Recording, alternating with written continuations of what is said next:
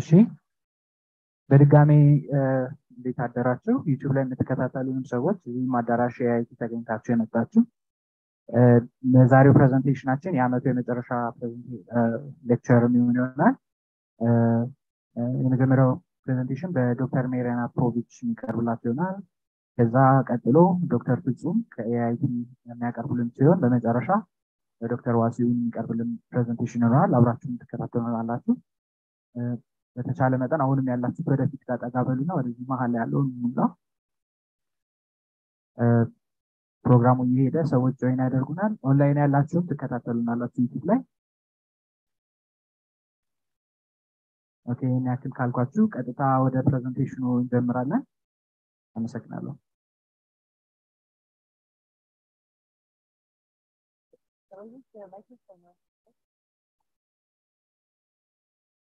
Okay, perfect. Then I don't know how much time is left. Okay, good. Good morning, Salam. How are you?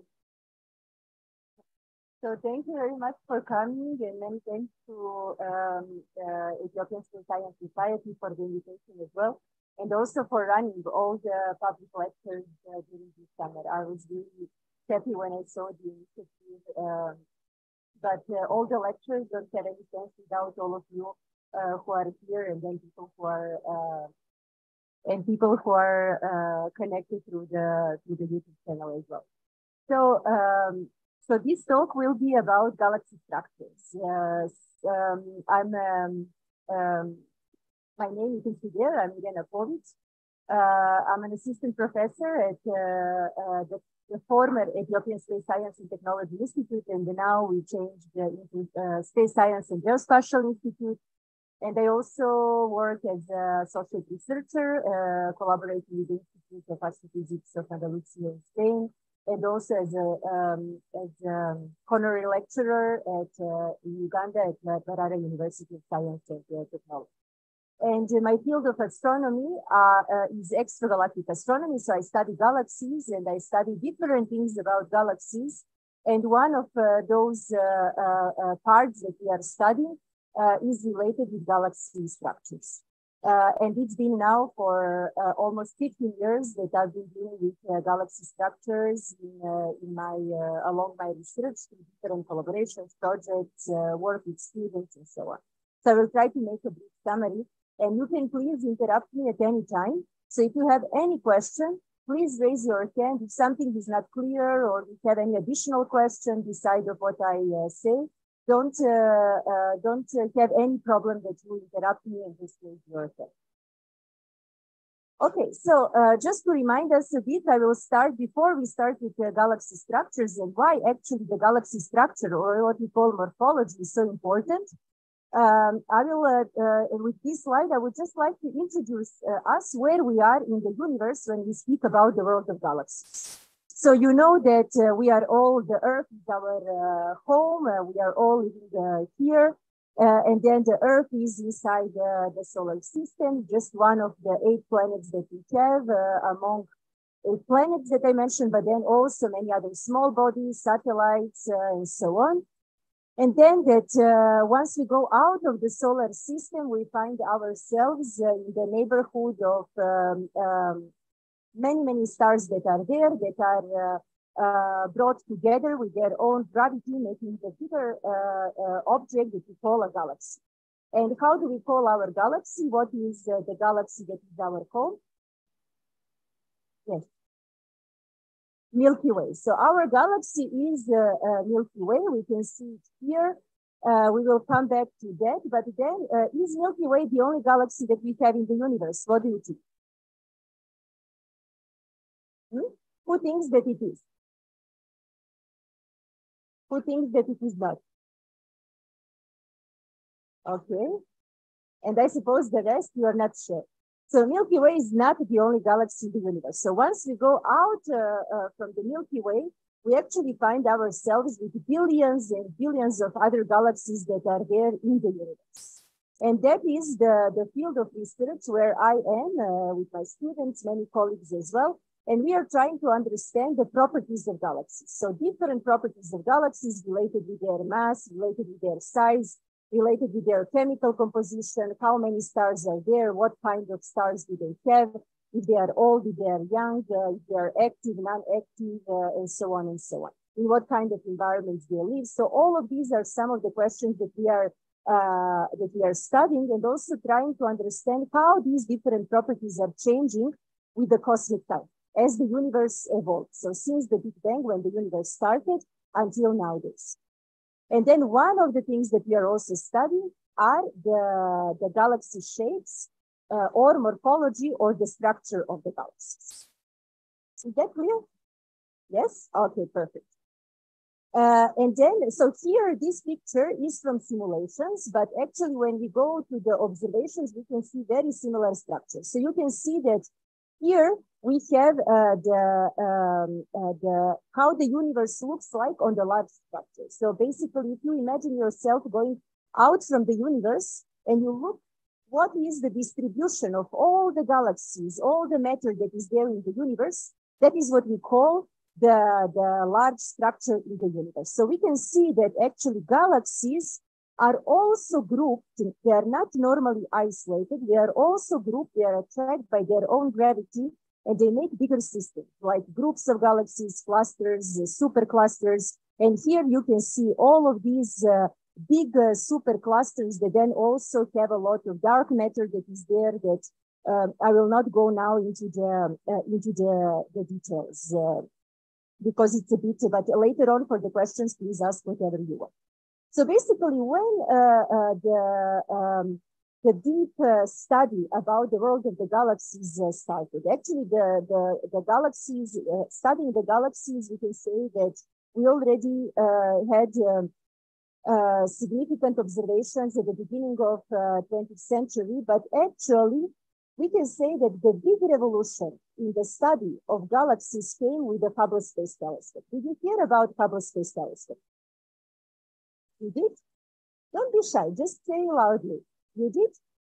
Yes? Okay, perfect. So the Hubble Space Telescope, if you didn't hear, you can see it here. It is called space because it is not here on the Earth. It is really in the space. It's been launched in 90s.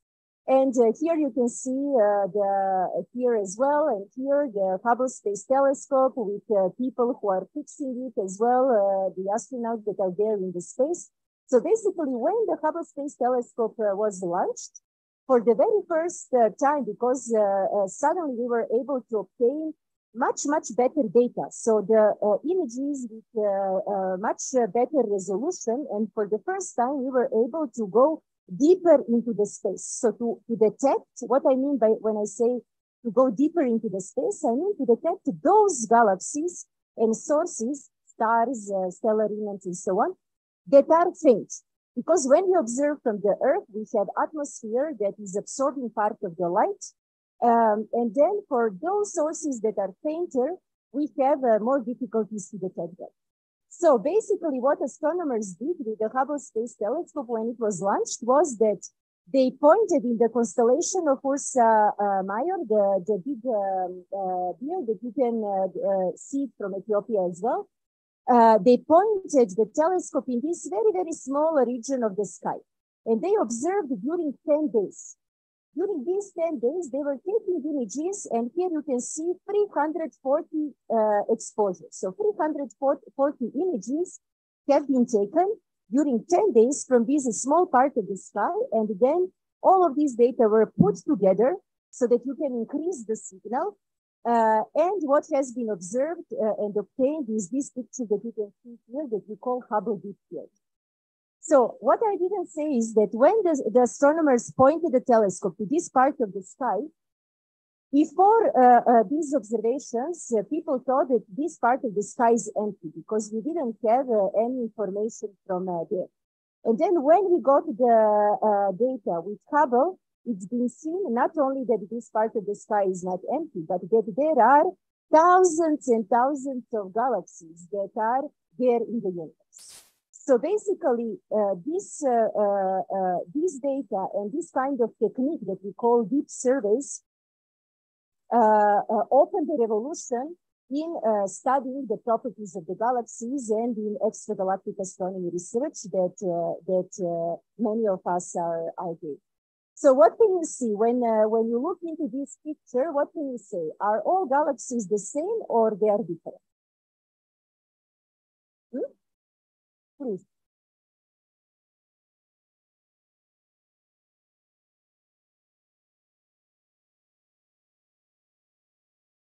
Perfect, perfect. So you went even a step further. So your friend and colleague said that they are different because they have different shapes, and that's correct. So we can see here that some of the galaxies are more ellipsoidal, other are a bit more spheroidal. Our colleague said that some of those, let me see, have like a spiral structure, like the one that you can see here, or the one that we can see here. What else? Beside their shape, what other differences do you see? Color, perfect. They have different colors. So we can see that some of those are more bluish, like this one, and the others are more reddish, like this one, or more yellow, no? What else? The size, perfect. So some of those, we see that they are very, very large, and some of those we see just as a point source, no? So basically, every single point source that you can see in this image is a far away distant galaxy. So now when we speak about size, it can be that the galaxy looks larger because it's nearby than those that are very far away and we see them as just point sources, or it can be that galaxies really have different sizes, which actually is the case. What else? What else you can say? What about brightness? Are they all having the same brightness?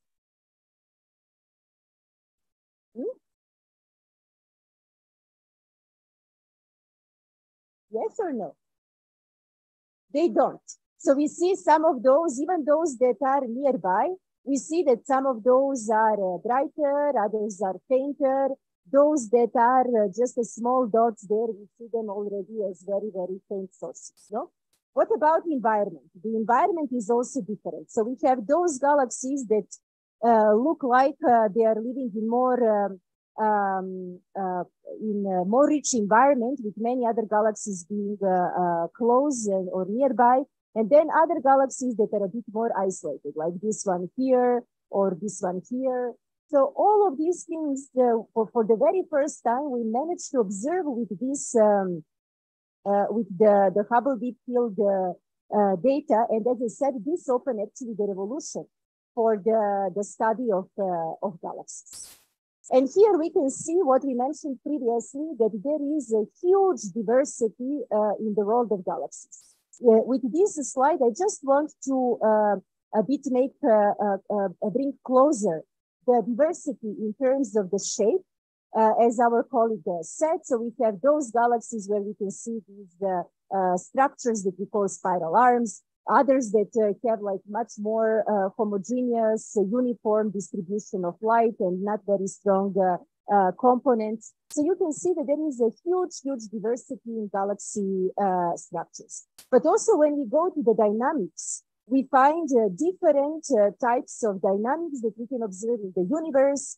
For example, the galaxies can interact. So everything, all the time you have to think that in the universe, everything is in the constant evolution. So nothing is static. Everything is in the constant movement, but also constant evolution. So everything in the universe at some point will be born, stars, galaxies, then these sources will live their life, and then finally they will die. And everything is in the constant evolution in the universe. So we can also observe during this evolution among galaxies, we can also observe that the galaxies attract themselves due to their own gravity. They come closer, and then they can even interact, like we can, as we can see here. And then we can also have the mergers of galaxies. Then we have those galaxies that have very, very, we call them starburst galaxies. So they have a very, very enhanced star formation rate, which means that per year, they can generate many, many stars. Like if in one galaxy that is a normal galaxy, like our Milky Way, you have between 1 to 3 stars that are born per year. In this kind of galaxies, we will expect hundreds of stars to be born in 1 year. So there is a big difference. And we also want to understand what are the properties of these galaxies. Then we have what we call active galaxies. And these are my favorite sources in the whole universe because I did my PhD thesis with these sources. And up to now, in the last, since 17 years ago, since I started my research in astronomy, I never stopped studying these galaxies, and I'm still amazed about them because they have very, very particular physics that is extremely exotic, many things that we still cannot explain. Physics that on one side is classical, but also relativistic. And in these active galaxies, these are some of the brightest sources that we have in the universe. And they have what we call in their center, here in the center of these galaxies, we have a supermassive black holes that then are responsible for influencing the evolution, including the structure of the whole galaxy in a very particular way. So we actually want to understand how these galaxies generate these huge energies, how they influence the evolution of the galaxies and then the evolution of the universe as a whole. And then here you can see what I mentioned previously, just an example of different galaxy systems like groups, clusters, this is one example of the galaxy cluster where we have many, many galaxies brought together due to their own gravity. So basically, in my research, what mainly I'm focused on is studying the active galaxies, the morphological properties of the galaxies, the star formation in galaxies, and then also the properties of galaxies in galaxy clusters. But today we will focus only on the structure. So when we come to the galaxy now, what are the components of the galaxy? And here we come to the definition of the galaxy. What is the definition of the galaxy that we use in astronomy? So we can say that the galaxy, actually, would any of you like to say that? What is the galaxy? What do you think? Yes, please. The group of stars, perfect. What else? What else you could add? To make a definition a bit more complete. Would you like to add something? You also raise your hand. You wanted to say the same. Okay, perfect. So perfect. It is the group of stars, but then you can see here that in what our colleagues said correspond to the first part. So we have the body that has tens to hundreds of billions of stars, depending on the type of the galaxy, the size, the mass of the galaxy, because we have from the dwarf galaxies up to the giant galaxies. Do you know how many stars are there in the Milky Way? Yes.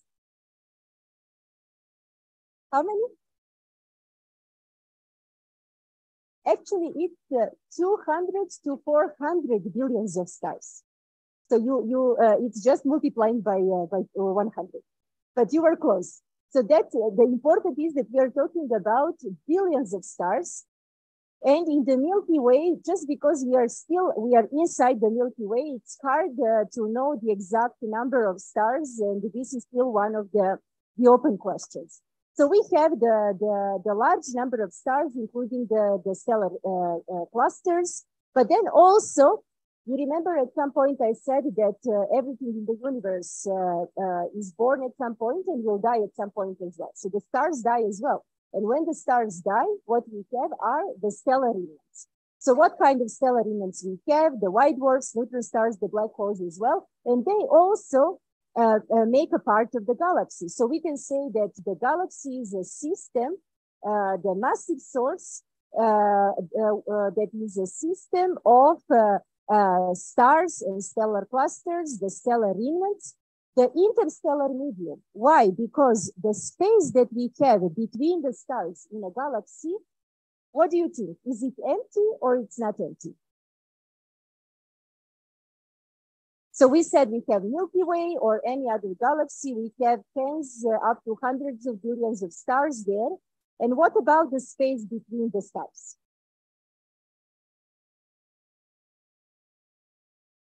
So the space between the stars is what we call the interstellar medium. So the medium or the matter between the stars. So that's why we call it interstellar.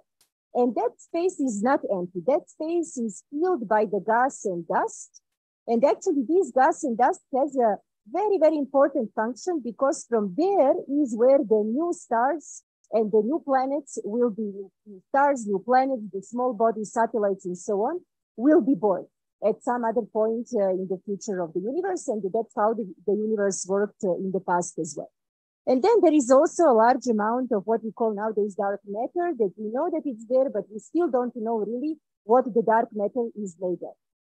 And that's one of the open questions. So basically the galaxy is a huge, massive system that is made of all of this. But then when we come to the galaxy components in terms of the structure, so what kind of shapes do we have in the galaxy? So what are the principal components? We can say that the principal component when we are dealing with the galaxy structure is the central part of the galaxy that we call bulge, where we have much, much larger concentration of stars. Then we can have a disk that is this part here, where we have lower concentration of stars, but in this disk we can have different structures like spiral arms, like those structures that you can see here, or even the nuclear buds. So this part here. And then the galaxies are have the envelope of gas, dust, the stellar clusters as well, that we call halo. And then in the center, we know nowadays that basically every single galaxy has a supermassive black hole in the center. And that's what where the nucleus of the galaxy is. So basically, when we come to the Milky Way, Milky Way is similar to this type of galaxy. So it's a spiral galaxy. There are several spiral arms in the Milky Way. And basically, if I ask you, what would you say? Where we are in the Milky Way? Are we in the center? Or are we in the edge, at the edge of the Milky Way? Or we are somewhere in between? Let us see if there is somebody else. And if not, then tell me again. Okay, perfect. So your colleague is saying that the sun with our solar system, including Earth, is not in the center of the galaxy, is not at the edge, but in one of the spiral arms. So the others, what do you think? Do you agree with that? So that's correct. That's correct. And here you can see a little bit where the position, this is not a real picture, this is just the reproduction, but you can see where the sun with the solar system would be in one of these spiral arms inside the Milky Way. And here we can see the Andromeda Galaxy. Have you ever heard about Andromeda Galaxy?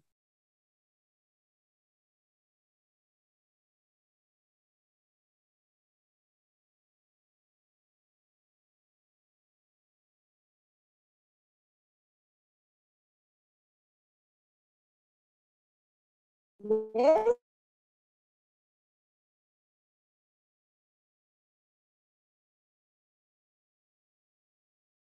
You will be amazed with so many stars that are there that at the beginning we can't even recognize constellations, because there are so many stars that are there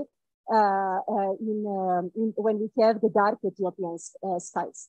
So if you find Andromeda constellation, you can see with your eye, not like this, of course, because this is taken with specific instruments, but you can see with your eye a small nebula that is Andromeda Galaxy. And this is the nearest galaxy, not dwarf galaxy, but the nearest galaxy that is the normal big galaxy similar to our Milky Way. Here you can see a bit 2.5 million light years that it's away. And do you know that this Andromeda Galaxy and our Milky Way are actually currently approaching each other?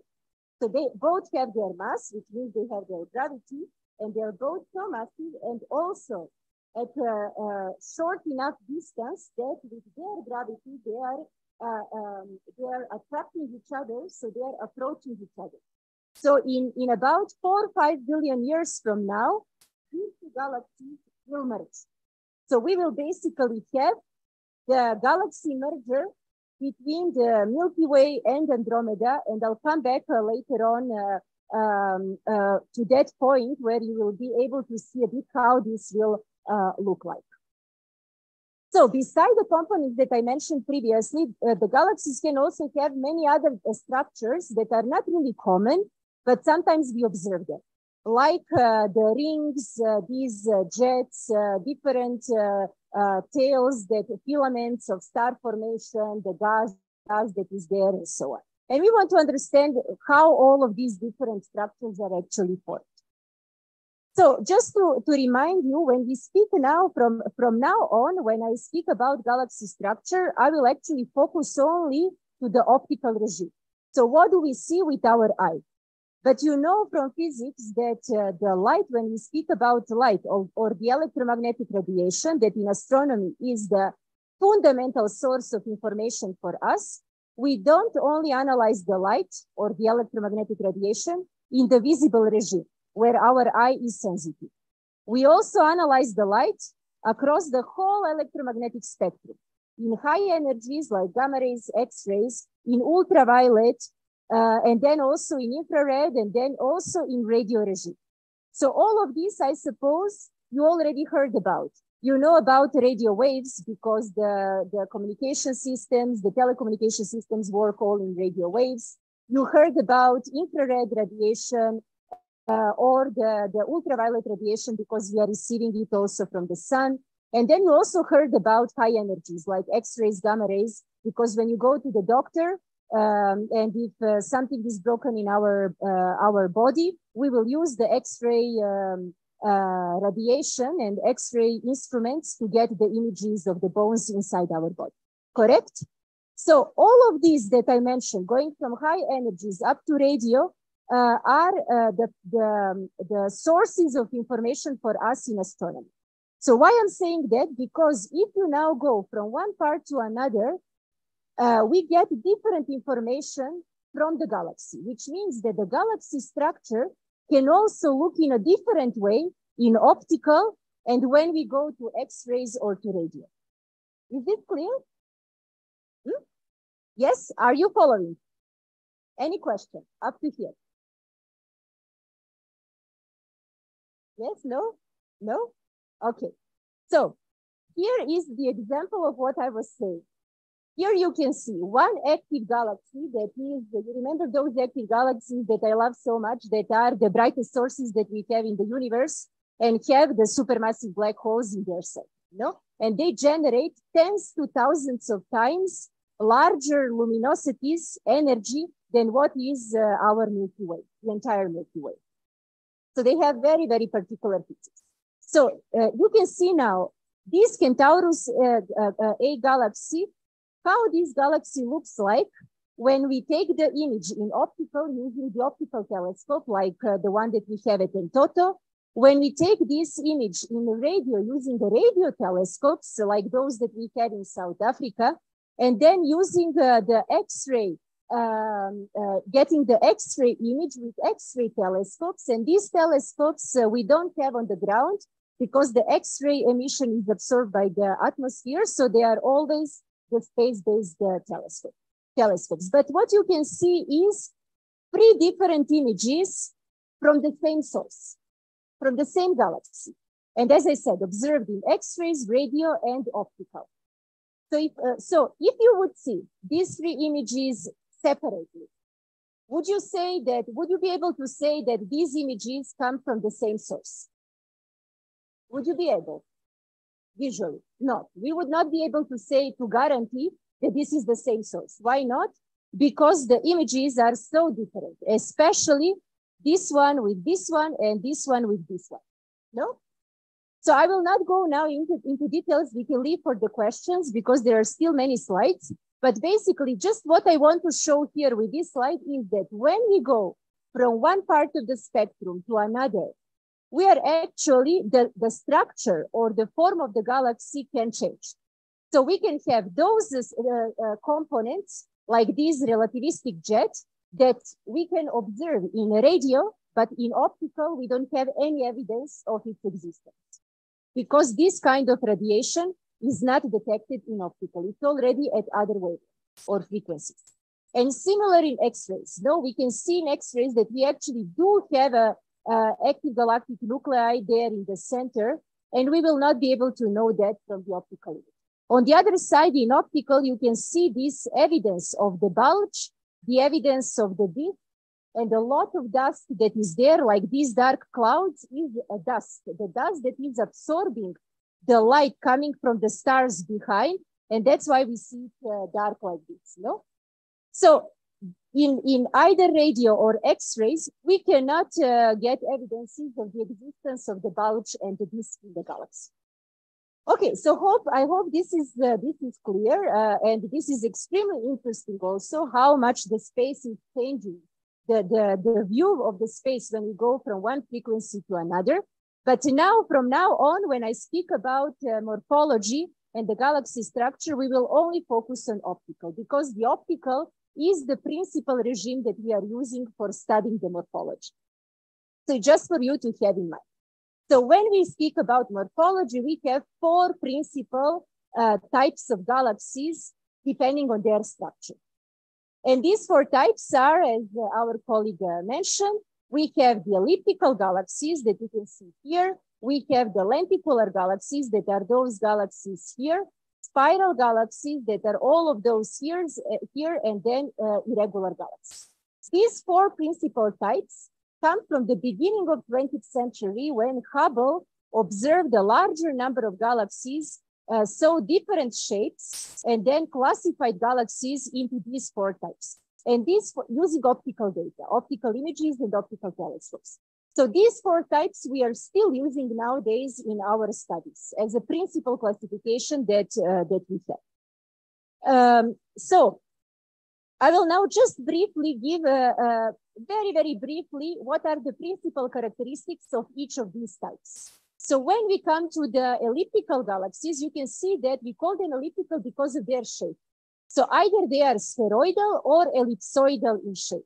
So what are the principal properties of these galaxies? Well, the principle is that you can see that in their structure, they have a very strong bulge. They have a halo, very strong halo as well, but they don't have the galaxy disk, spiral arms, nuclear bars that we mentioned previously, that this kind of structure can exist.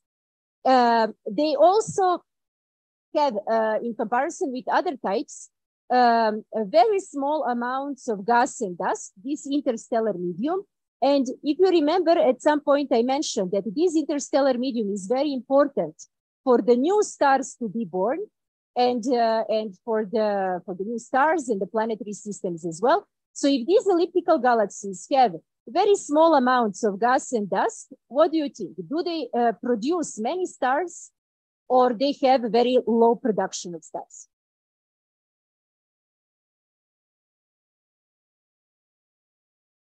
Is it clear, my question? No? Okay, so I said that these elliptical galaxies have very small amounts of gas and dust. So the interstellar medium that is fulfilling the space between stars. So the quantity of the gas and dust in these elliptical galaxies is very low.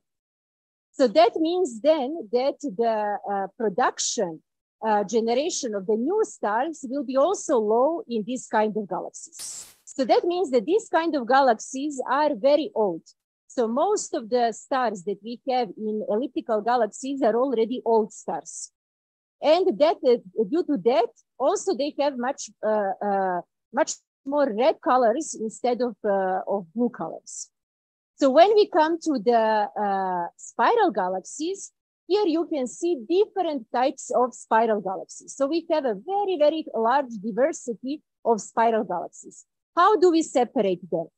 First, in terms of the spiral arms, so how open or closed these spiral arms are. So you can see that in some cases we have spiral arms that are very open, and then in other cases, the spiral arms that are much more evolved and more closed. But also there is a classification between those spiral galaxies that don't have this nuclear bar and spiral galaxies that have this nuclear bar coming from the central part. So what are some of the principal properties? It's a bit opposite from elliptical galaxies. So they do have the bulge, but they have a very strong disk. And then they always have the spiral arms in the disk. And sometimes they can have this nuclear bar, as we mentioned. They have large amounts of gas dust, which means that they can produce many, many stars, especially in the disk that is much younger component. And then in the spiral galaxy, we will find both. We will find older stars that are normally concentrated in the central part of the galaxy. And we have younger stars that are that we can find in the disk of the galaxy. And then what is also interesting for when we are studying spiral galaxies that we always have to think about is their orientation or the inclination. So when we mentioned elliptical galaxies, like those here, we said that they are either spheroidal or ellipsoidal. But basically there, the inclination doesn't matter. But when you come to the spiral galaxies have the bulge in the center and then the disk. So depending how the spiral galaxy is orientated toward us, we will measure the properties in a different way. So this is the example. Here you can see 3 spiral galaxies, but with different orientation. One that is orientated toward us with inclination that is 0, that is face on. One that is edge on, where we look into the disk of the galaxy directly, and then something that is in between. So this inclination will actually affect, if we now want to measure what is the mass of the galaxy, what is the brightness, what are the star formation rates, we have to have this inclination into account as well. What about lenticular galaxies? The lenticular galaxies, I will not spend much time. It's just between the type between elliptical and spiral. So basically they have the properties between elliptical spiral galaxies, which means that they have a strong bulge like ellipticals, but also they have some indications of the disk, not strong disk as spiral galaxies, but some indications. They also have larger amount of younger stars in comparison with elliptical, but the majority of the stars are older population stars.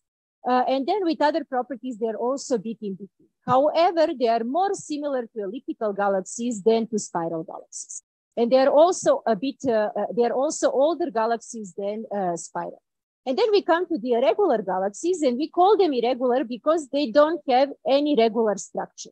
So they have very irregular shapes. And these galaxies are normally the youngest galaxies that we have in the universe. So they have large amount of gas, dust, new stars that are born, so young stars that are there and stellar clusters.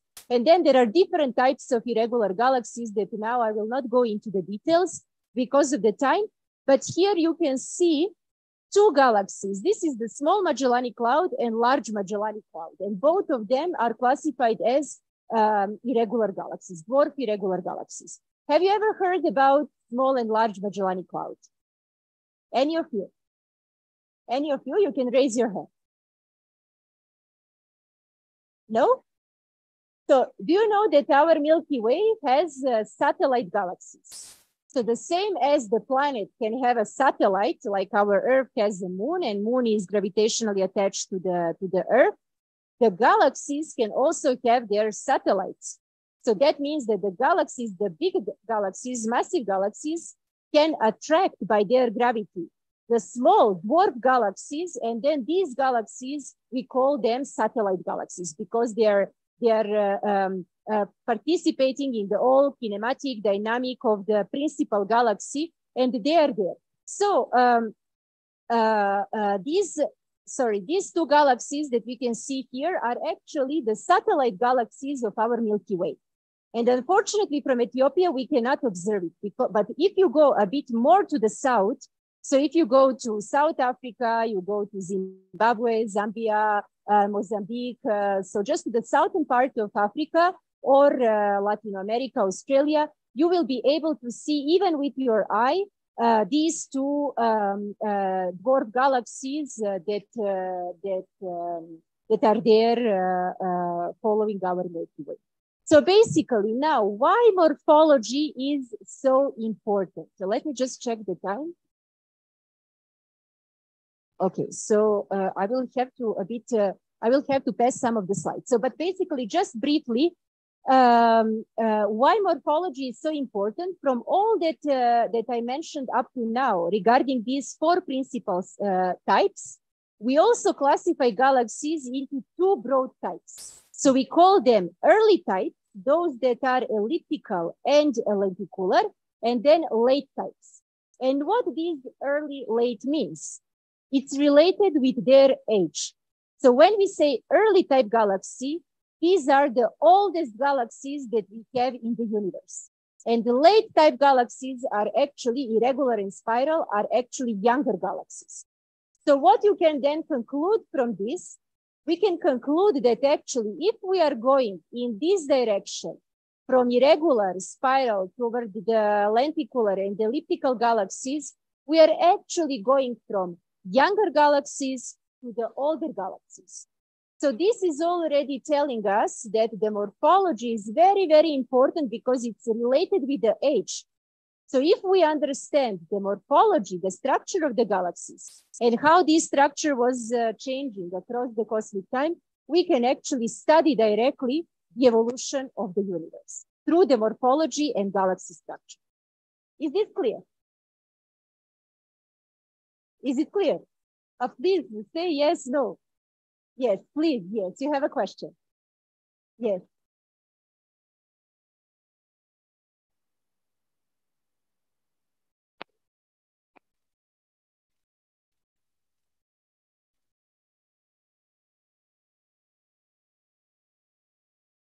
Exactly. Yes. So this is still an open question. So how exactly the galaxies evolve? How from irregular they become spiral? And if from irregular they directly become spiral, how from spiral galaxies the galaxies become elliptical? How the lenticular galaxies are formed? All of these are still open questions. But what we do know by now is that the elliptical galaxies actually do form through the merging of the spiral galaxies. So if you have two spiral galaxies that are similar in mass, and these two spiral galaxies merge, the final result at the end will be the elliptical galaxy. For the lenticular galaxy, this can happen as well. But also there are other theories that have been proposed related not only with interactions, mergers, but also with other dynamics that we observe in the universe, like the infall of the gas and different dynamics that are there related to the feedback and so on, the instability of the galaxy and so on. But in principle, this is the picture that we are having. But the details about the galaxy formation from one type to another is still really an open question. And that's what we actually want to understand. So beside these four types, I will just briefly mention, we also have the galaxies that we call peculiar galaxies. And these galaxies are those that have any kind of those structures that I mentioned that are not very common, like rings, tails, jets, and so on. And here you can see some of these galaxies. And we believe that most of these peculiar galaxies are actually related with interactions and mergers, but with different stages of interaction and merger. And here you can see the interactions, mergers of galaxies in their different stages. When the two galaxies are far away, but they already start interacting the material, exchanging the material, like you can see these small filaments here, a bit bigger filaments when they are already closer, and then the spiral structure get disrupted, it get disturbed. Then when they are even closer, you will get even a more complex structure because of the exchange of all the material up to the final stage of the merging. So this is something that we can expect also from for the Milky Way and Andromeda galaxy in 4 or 5 billion years from now. That these two galaxies, now they are approaching each other. They are still too far away so that they start exchanging the material. But as they are approaching, they will be going slowly through all of these different phases until they fully merge. And what we expect after these fully merging, we cannot observe that from our observations, but we can observe what is happening after the merger from the numerical simulations that are very important for studying the evolution. So these are just two examples when you have two galaxies merging, but two galaxies that are different in mass. No? So you have here the ratio 1 to 2, and then the ratio 1 to 6. So there are, I will not go into the details of this, but just that you can see in numerical simulations what we are getting as a final effect, and that as a final effect we are getting from the merging of two spiral galaxies, the generation of one massive elliptical galaxy. Okay, so when we now look how the morphology is changing with the cosmic time, the data that we are getting up to now, we can see that actually here you can see from the Big Bang. So you can imagine that the universe started here. And this is when the universe was 1 billion years old up to almost nowadays. No, this is the 12 billion years old. And now the age of the universe is almost 14 billion years old. You can see how the galaxy structure is at different cosmic times. And we can definitely see that there are differences in galaxy structure as we are going from the nearby universe, so from the current age of the universe into the past. And what we want to understand in astronomy and extragalactic astronomy in particular is how the properties are changing, and then how the galaxy shape and color are changing through the cosmic time, and why all of this is happening. So what are the principal reasons for different morphologies that we can observe across the cosmic time? And this is something that we are working on in different surveys. Many people are working on this, on understanding this, but we will see a bit later that actually there is a lot of difficulties in order to understand, because as we are going further away from us, we are losing the light. We are losing the light from those components in the galaxy that are fainted. So we are all the time biased actually in our observations when we have to study the structure. However, I will just mention once again that the morphology is why we are interested in morphology, because once we know what is the morphology of a large number of galaxies, and now we study different other properties of galaxies, we can, it's a key parameter for understanding the galaxy formation and evolution, and the formation and evolution of the whole universe. And why is that? It's that because the galaxies the galaxy morphology is related with most of other properties of galaxies. So you already could see a bit during my talk that this is the case. We said that the morphology is related with the color. Ellipticals are more reddish in general, not always, and then spirals are more bluish. It is related with the mass. Ellipticals are the most massive galaxies that we have in the universe in comparison with every others. It doesn't mean that you cannot have spiral galaxy that is more massive than one elliptical. But when we look to the giant galaxies, the most massive galaxies that we have in the universe, they are elliptical. Then it's also related with the supermassive black holes, where the masses of the supermassive black holes are much larger in elliptical than in spiral or irregular or lenticular, and then with other properties as well. And I will just try briefly to explain this diagram. It might be looking, it might look complex, but actually it's not so complex at all. And why I want to explain this diagram is because it's one of the basic diagrams that we use in extragalactic astronomy to study the evolution, to understand the evolution of the galaxies. So here you have the color, and this is the mass. So you take, in this picture here, we have hundreds of thousands of galaxies. Hundreds of thousands of galaxies that have their color measured and their stellar mass, how massive they are. So you have color if they are more bluish, if they're more reddish. So those galaxies that are in this part, they are more bluish, and those galaxies that are in this part, they have more red colors. And then this is the stellar mass. This is actually the logarithm. So this is 10 to the 9 solar masses or 10 to the 11 solar masses. So you have here the galaxies that are with lower mass, and then here you have more massive galaxies. And then this is now when we take all these hundreds of thousands of galaxies, we put together, and what do we observe? We observe that the galaxies in large surveys are not distributed randomly across the whole diagram, across the whole values of stellar mass and color. They actually have a limited range of the color and the stellar mass. So we find that the galaxies are distributed in two principal regions. There is much larger distribution of galaxies here and here than in any other part of the diagram. And these two regions we call the blue cloud because they are more blue galaxies, and then red sequence because they are more reddish in color. So if now we look at this through the morphology, what are the morphological properties of these galaxies? We will see that actually the early type galaxies, so elliptical, lenticular, are mainly located here. So they have larger stellar mass and reddish colors. And then the spiral galaxies, although they are across the larger part of the diagram, but the majority, you can see these density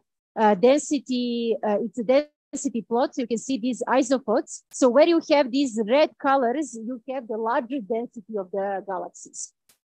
So the spiral galaxies are much more located in this part of the diagram. So basically, why this diagram is important? We can see that spiral, elliptical galaxies or late type, early type galaxies are occupying different parts of this diagram in this space of their mass and color. And what we want to understand is the galaxy evolution. How the galaxies, because the galaxy, you remember what I said at the beginning, the galaxies are not static bodies. So it doesn't mean that when the galaxy is born, the galaxy will spend all its life here or here. No, the galaxy will move across the cosmic time through this diagram, depending on its evolution. So the Milky Way galaxy is currently around here, but when the Milky Way galaxy merges with Andromeda galaxy, at the final age, it will move from here to here. Is that clear? Yes? So what do we want to say with this? We want to say that knowing morphology and all what I mentioned previously is fundamental for understanding the galaxy evolution. So we believe that the galaxies are evolving in this diagram in this direction from late type galaxies from spiral to the early type galaxies, like the case of the Milky Way that I mentioned. But we want to understand now, this is simplified. We now want to understand how this process goes, depending on many other parameters as well. Was this clear? Yes? Okay, good. This one I will skip because we don't have much time, and I will just come to the concept of the galaxy formation and evolution. No? So basically, we have how the galaxies, how the universe and the structures that we are observing in the universe, how these structures form since the universe started is still an open question.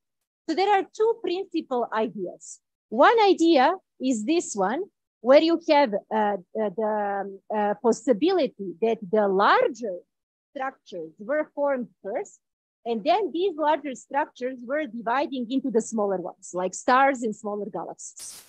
And another possibility is that the opposite one, that in the universe, first the smaller structures, the stars and the smaller structures, clumps of matter, got formed, and then through the interactions, mergers, their common dynamics, kinematics, they were building bigger and bigger systems. So nowadays, these are the two possibilities that we have, but this possibility is fitting much more with the observations and the numerical simulations that we have currently. So basically nowadays, in astronomy and cosmology, we are more oriented toward the idea that the smaller structures form first and then building later on the bigger structures. And I will leave this for the questions, know how this process goes. But basically, we believe, okay, I will just explain briefly this slide, that you can have this is one of the possibilities through the merger, that in what I said, this evolutionary process, that you can have the isolated galaxy, let's say spiral galaxy like our Milky Way, okay? If this galaxy lives in a rich environment like our Milky Way, Andromeda galaxy is nearby, we said these two galaxies are approaching each other. At some point in 4 or 5 billion years, these two galaxies will merge. After the merging of these two galaxies, the object, the source, will go through different phases. You get suddenly a lot of gas and dust through the merger into the system. So you will get suddenly a lot of new stars that are born, and we will get these starburst phase of the galaxy. Also, that will feed the supermassive black hole that is in the center. So we expect the nuclear activity to activate as well, so that we observe at some point the active galaxy after the merger. And then through the star formation feedback, AGN feedback with all the radiation that is now moving out, all the gas, dust, shutting down the star formation, making the stars to be cooler and older. At some point, after billions and billions of years, we expect to have again the isolated galaxy that is now much more massive in size, in mass as well, and as a final result, the elliptical galaxy. But it doesn't mean that after every single merger, you will get the elliptical galaxy. No? So it depends on the mass of the spiral galaxies, type of the merger, and so on. So it's more complex than this.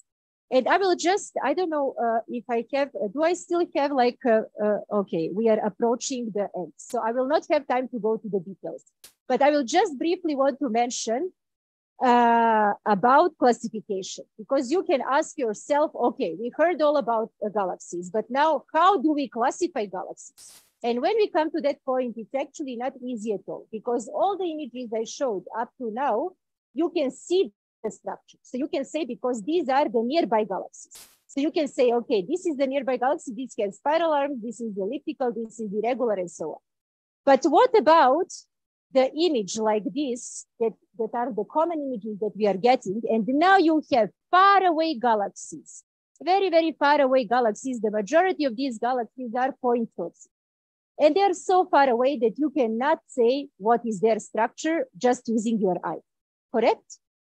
So that is where we have to now work on the development of different methods for classifying these galaxies and determining their structure.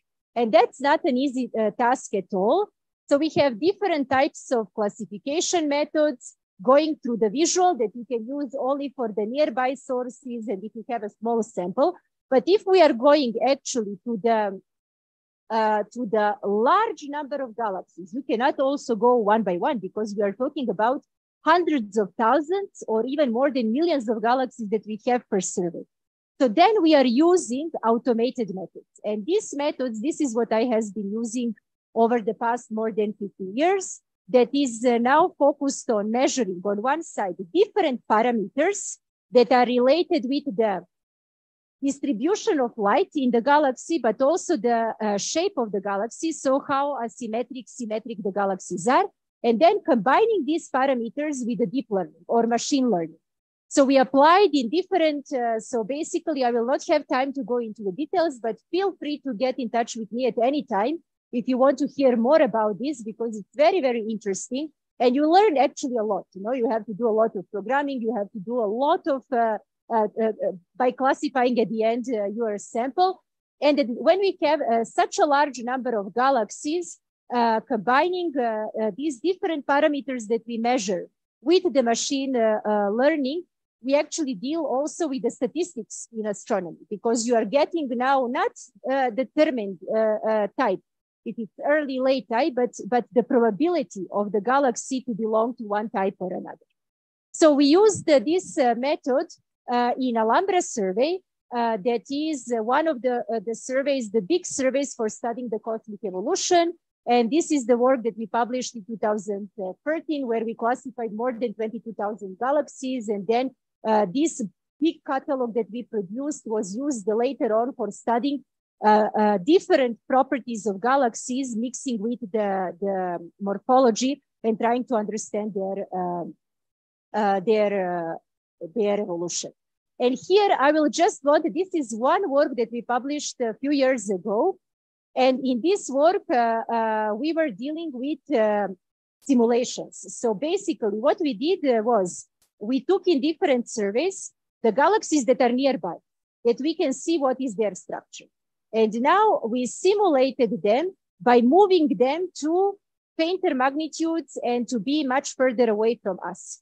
And you can just see how much the galaxy shape will be changing as you're moving the galaxy far away from us.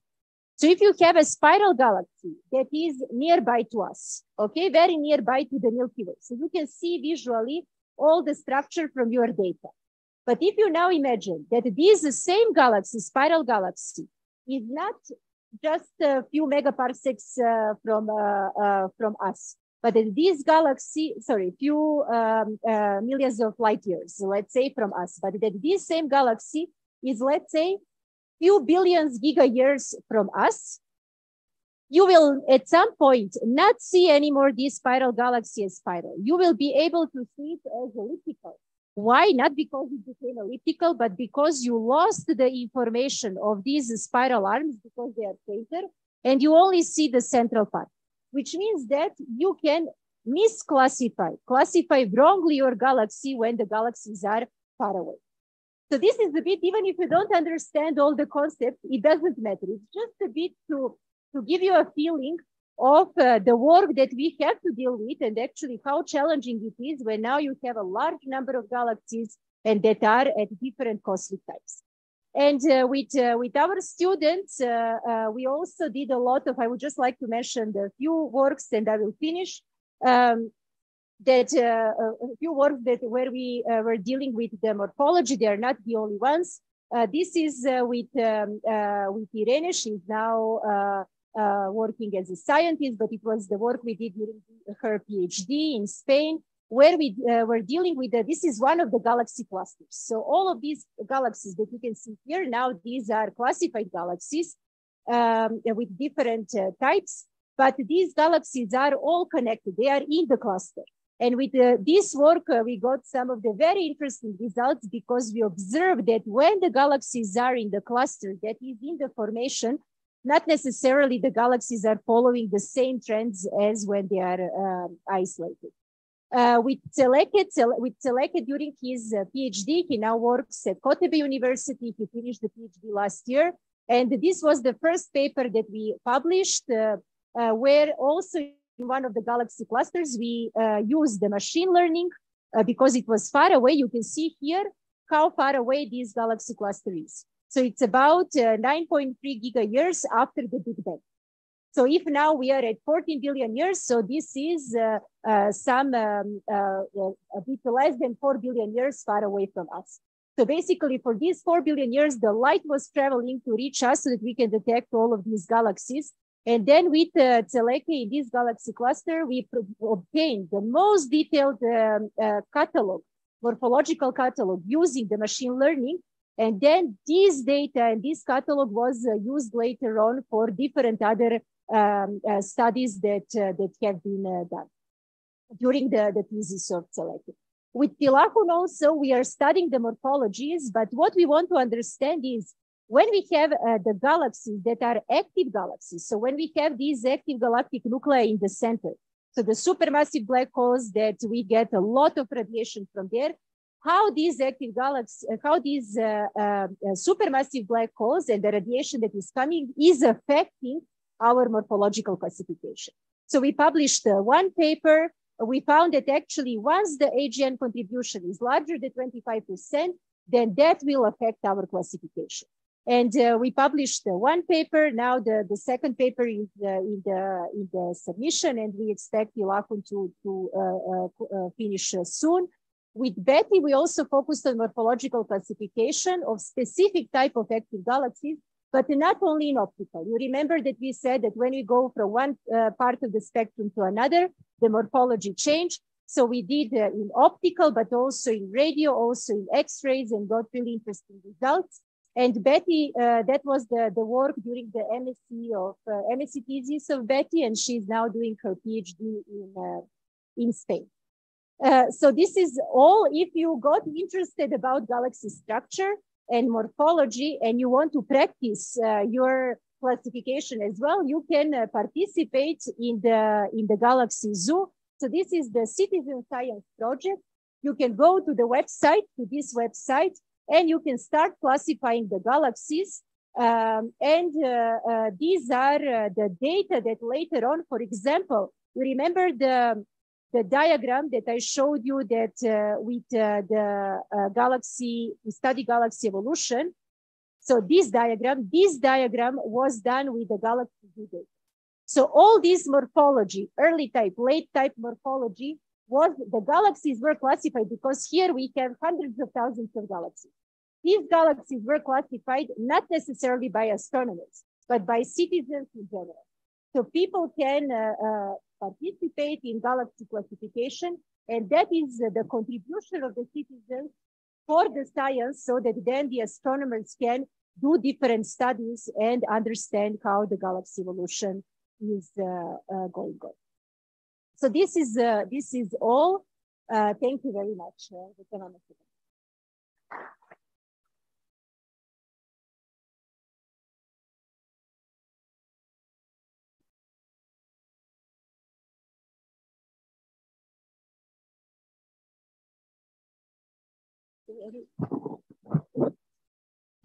Any question?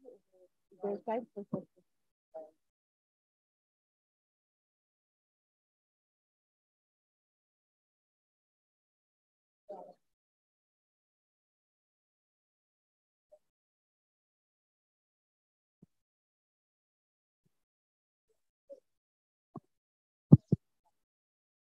For the Milky Way. Yeah. Yes. And also,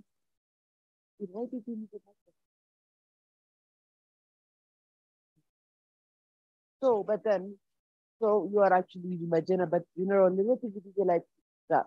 So but they are not actually near to us because you think Andromeda Galaxy is the nearest galaxy. So they are. So are we actually in a binary system, binary galactic system? You mean for the you are asking for the dwarf galaxy, for the satellite galaxy, large and small Magellanic Clouds, or Andromeda? I didn't hear. Well, okay, let me make it clear.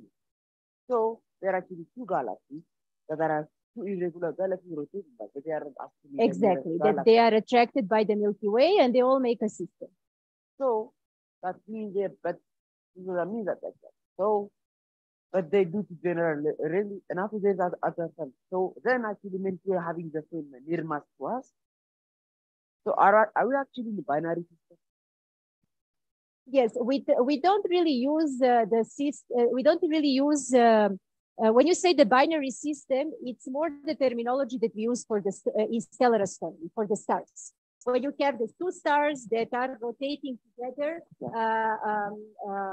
around the same center of mass. No, so for the galaxies, we don't use really the terminology binary system. It's just that these two galaxies. So you have the two dwarf galaxies with small large Magellanic Clouds that are satellite galaxies of the Milky Way only. So they are attracted by the Milky Way gravity. No? And they are actually approaching every time more and more Milky Way. Yeah. And actually their morphology every time is getting more and more disturbed because of this interaction. So we can also, we expect that at some point, these two galaxies will also fully merge with the Milky Way. But their mass, they are dwarf galaxies. Their mass is small, too small enough so that Milky Way can still keep its morphology. No? But then the principal major is the Andromeda galaxy. So it's not really that it's a binary system as we said in the stellar astronomy as I said. Once again, we have like two stars moving around the same center of mass. No? So this is not what we really have in the concept of the galaxy. But these two galaxies, each of them has its own kinematics, its own dynamics. They are all rotating, they are all moving, they have their kinematics. Andromeda galaxy also has its own satellite galaxy. But at some point, as I said, after 4 or 5 billion years, these two galaxies will merge. Is that clear? Yes? Okay. Yes, please.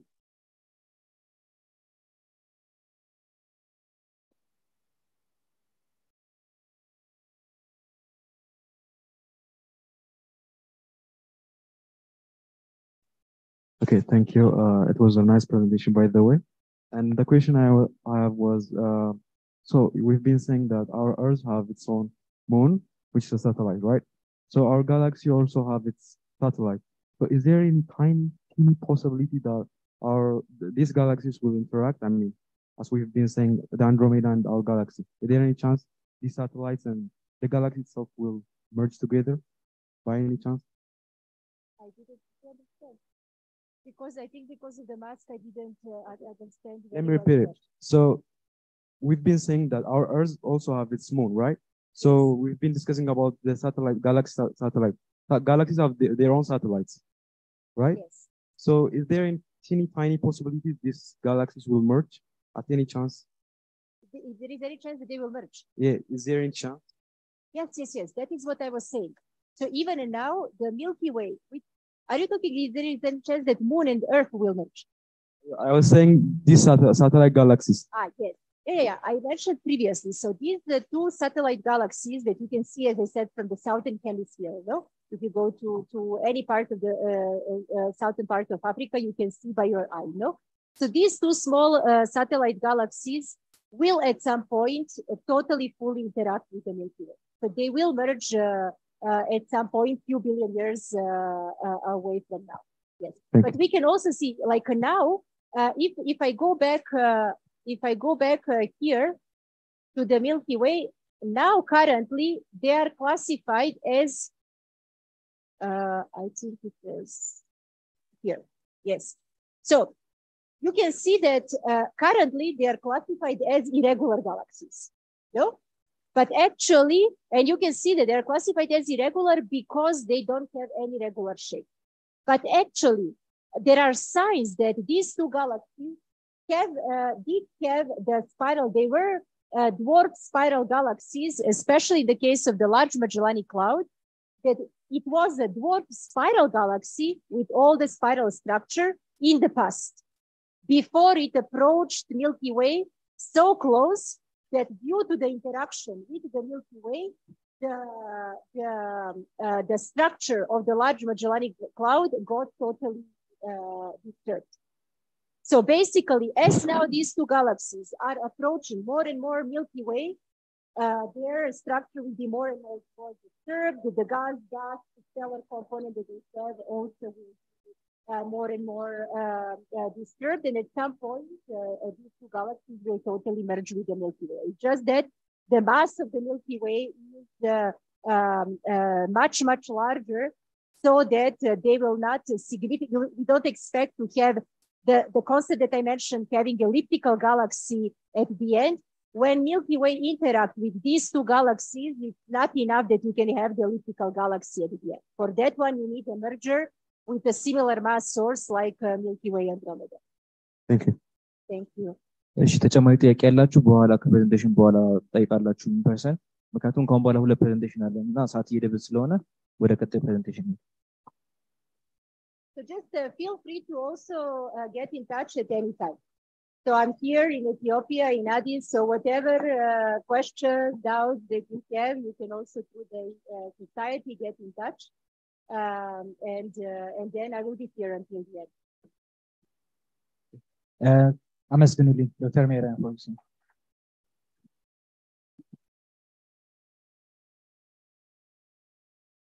So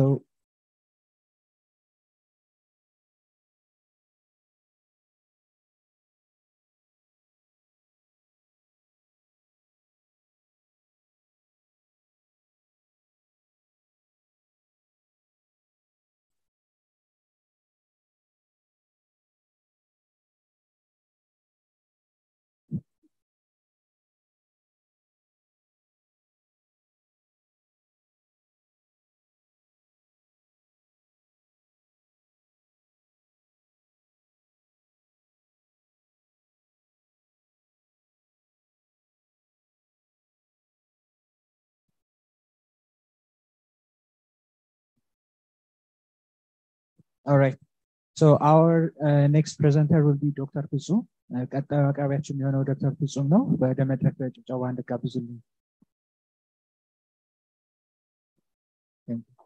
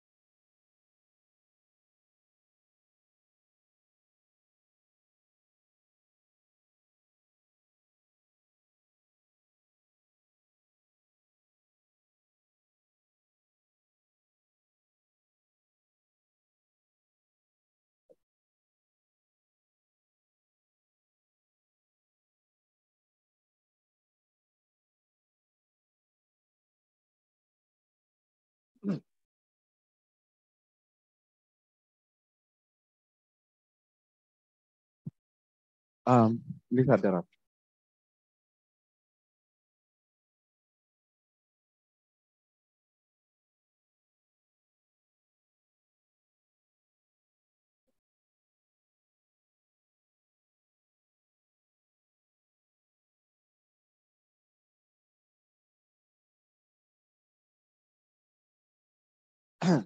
ኦኬ ፍጹም እባላለሁ። በኤሌክትሪካል ኤንድ ሴንሰር ኢንጂነሪንግ ትምህርት ቤት ውስጥ መምህር ነኝ። ሴንሰር ኢንጂነሪንግ ነው ያጠናሁት። ስለዚህ ሳይንስ ላይ እንደምታወራው ለምትሉኝ ሲጀምር ዲስክሌመር I'm not an expert in astronomy or space science like, but I'm interested like you guys. So ዛሬ ማወራችሁ what is the role of computers in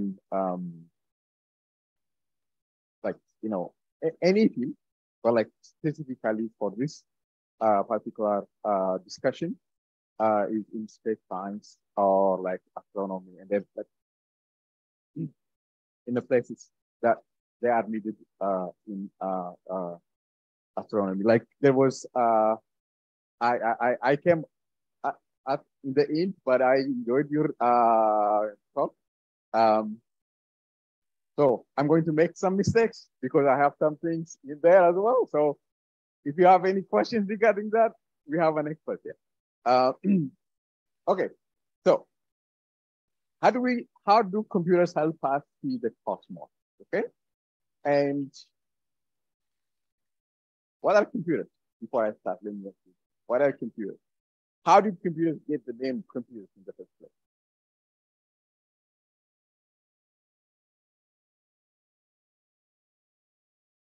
Yes.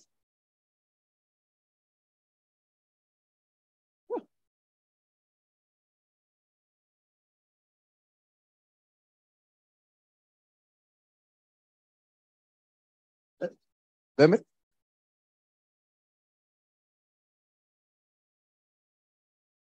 I come up again. Okay.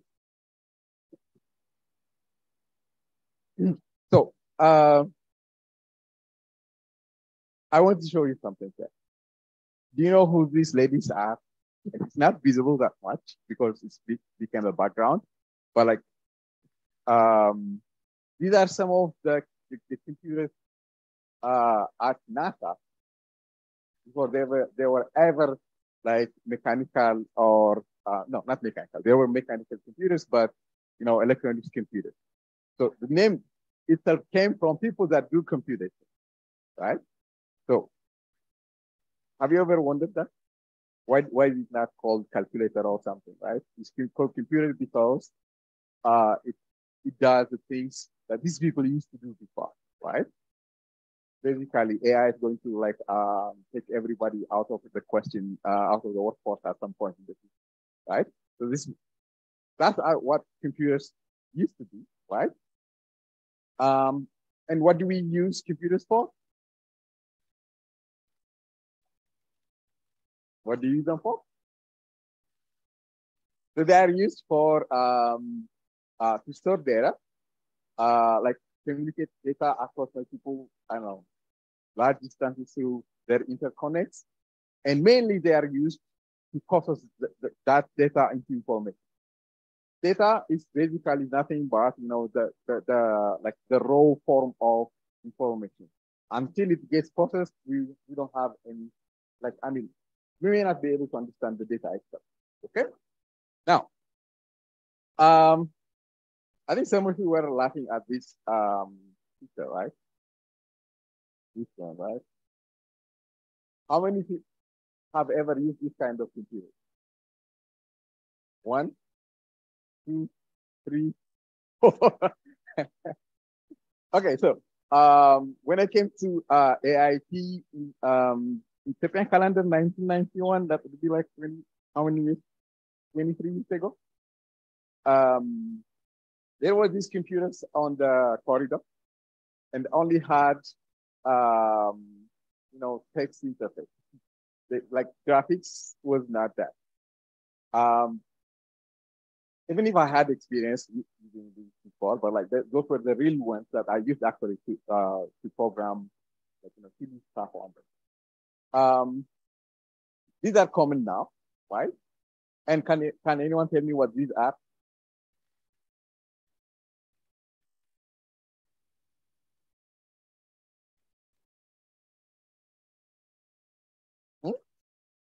No, I'm talking about these.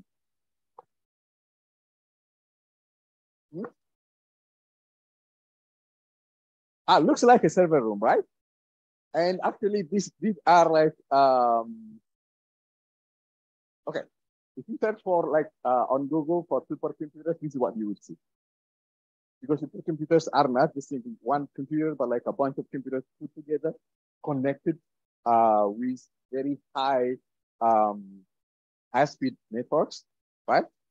To come together and do some common tasks. In fact, I will explain like I will show you the architectures of like computers, like in general, right? What they look like. And this is taken from my course in parallel computing. So when people started like, in the beginning, when like when to solve like problems, they couldn't like fit them inside one single computer, right? And there were not like that many computers that were available for like many people. They were expensive and they were like put in like huge data centers. Even the term data center was not there, but like in some huge storage rooms where people connect to them remotely and work on them, right? And they said, okay, why don't we connect them together, right, to a memory? And these are called shared memory, okay? And you have like processors connected to memory and the software that is written for this kind of computers, like, is not complex. And then, like, when computers became like widely available, people started like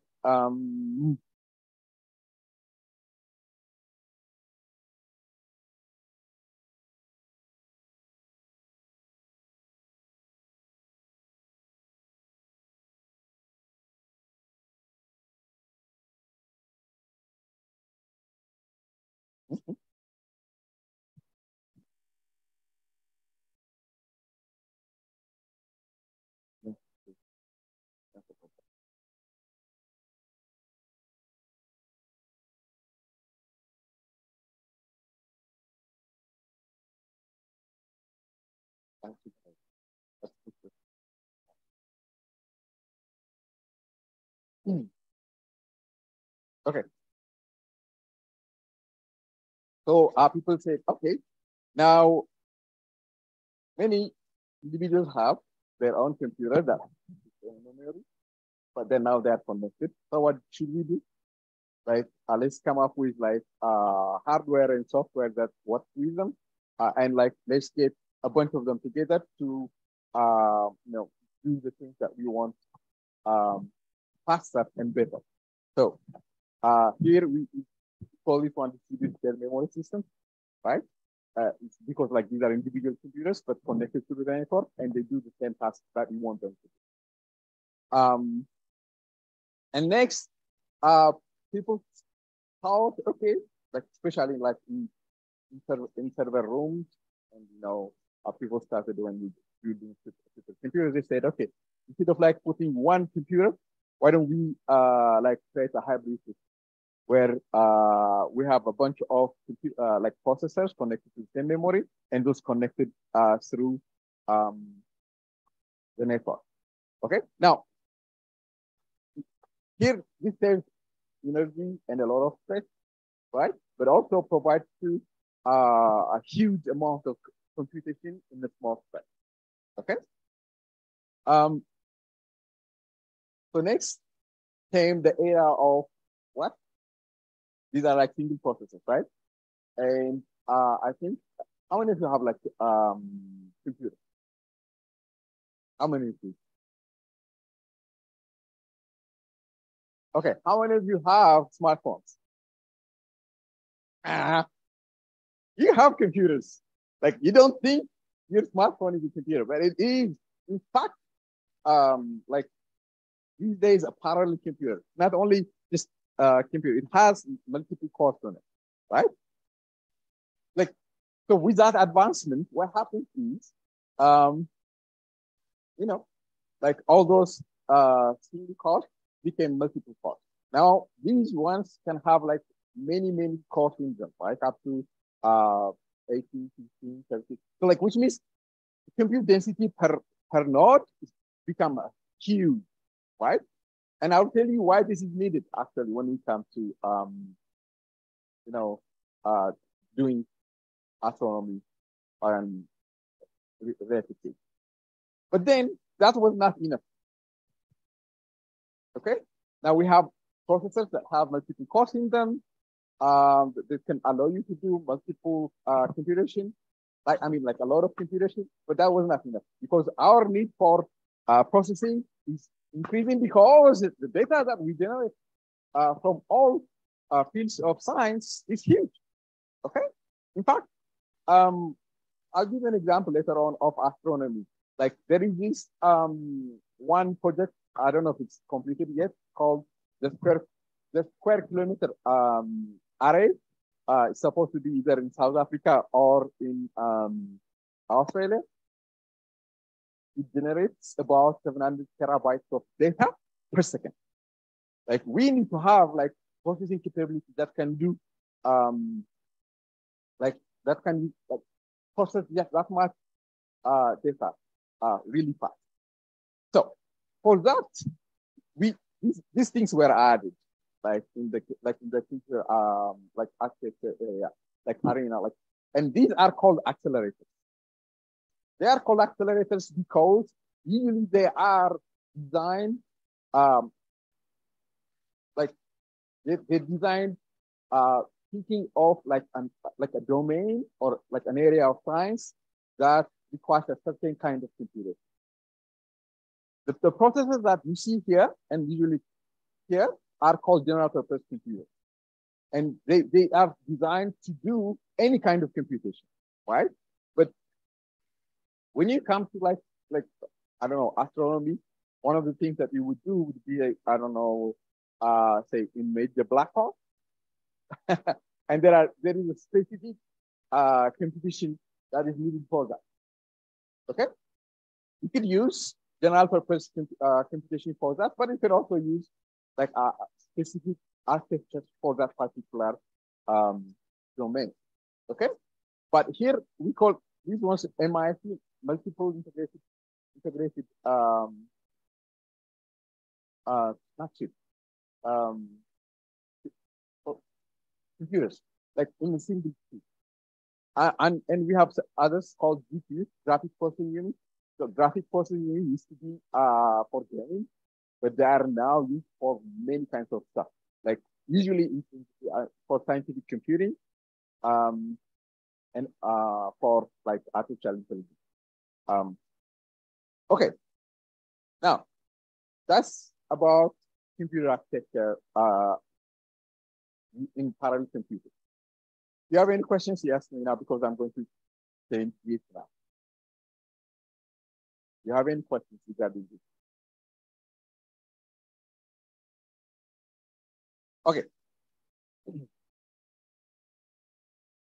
So, how do we use computers in astronomy? And there are three things that we use computers for in astronomy. The first one is to control like of the instruments that are used in astronomy, like telescopes. Yeah, telescopes on Earth, telescopes in space, and the acquisition of data from these telescopes, right? It's called observational astronomy, right? Because astronomy has another leg called theoretical astronomy. So in observational astronomy, I think that's what you do, right? Observational astronomy. So we use computers in the acquisition and like also processing of that data, right? And all of the stuff these days are controlled by computers. Okay, and next is like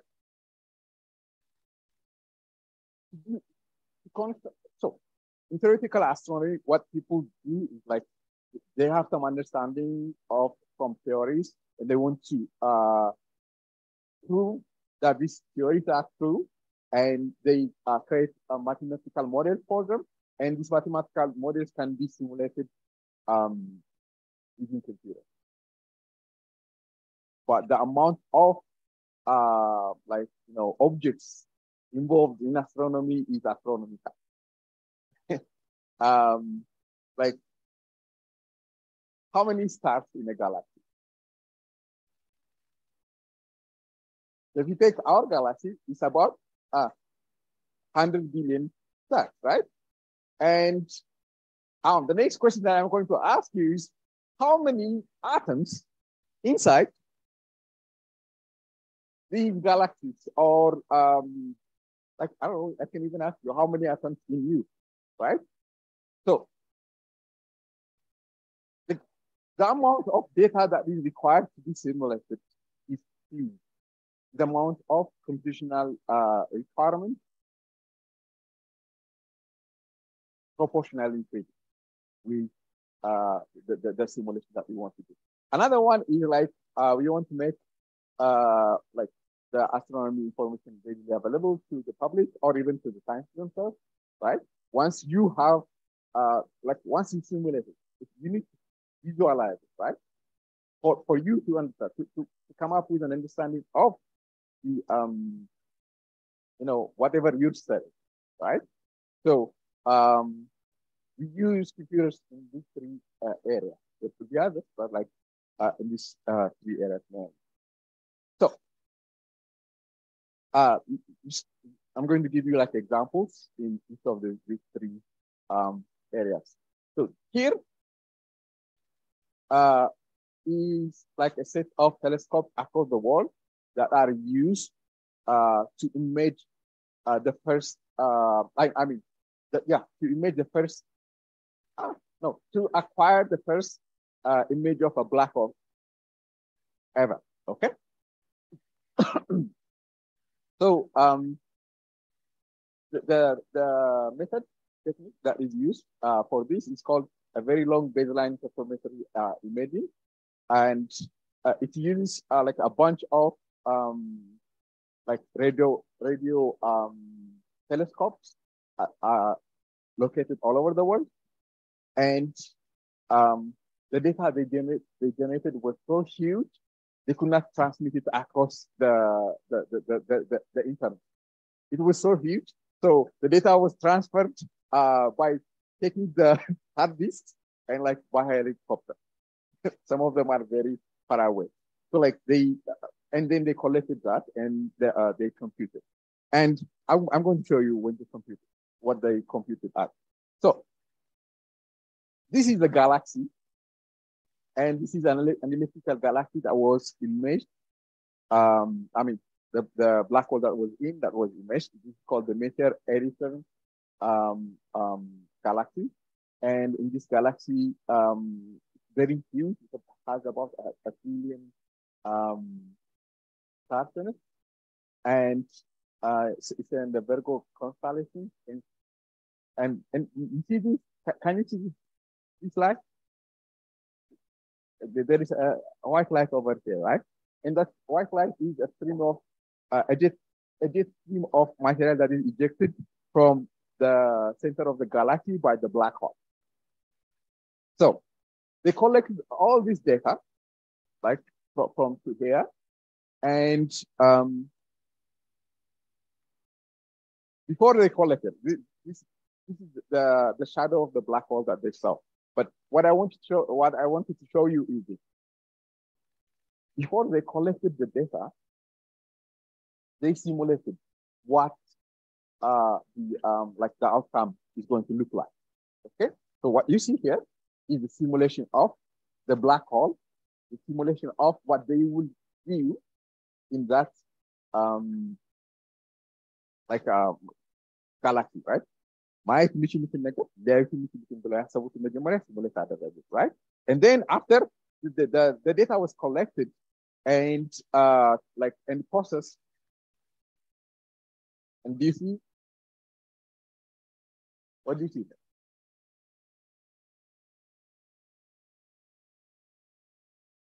ምን ይታያቸዋል? ሲሙሌት የተደረገውና ይለያያል በጣም። Is it different? Is it that different? No, it was not that different, right? So so this is the actual computation, the VLIB method, no, the LBI method ተጠቅመው like computer ተደረገው. So you see like the shadow of the black hole. We cannot see the black hole because the black hole is no, light cannot escape after it passes the event horizon of the black hole, which means we cannot see it. That's why they call it black hole, because we cannot see it. But we can see the shadow of the black hole because this is material that is in the accretion disk that is like rotating around the black hole, and it's going really fast. Now, why do you like? You may ask. There is a black hole at the center of the Milky Way, which is right here, about 26,000 light years away from here. And we're imaging like a black hole that is about 53 million light years away from us. And why do you think is that? Okay, the reason is this. This is so far away, right? And it's an adult. But our, like the black hole in our Milky Way, I don't know if it is, okay, it's like an infant.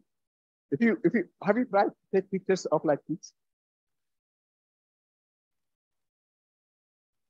What's the problem with like taking pictures of kids? Yeah, they move around, right? They move around a lot. So what happens is like it becomes very difficult for you. But if it is an adult, it's like it's there. They don't move, right? So the reason I'm telling you that is like they actually imaged they actually imaged I wanted to show you that.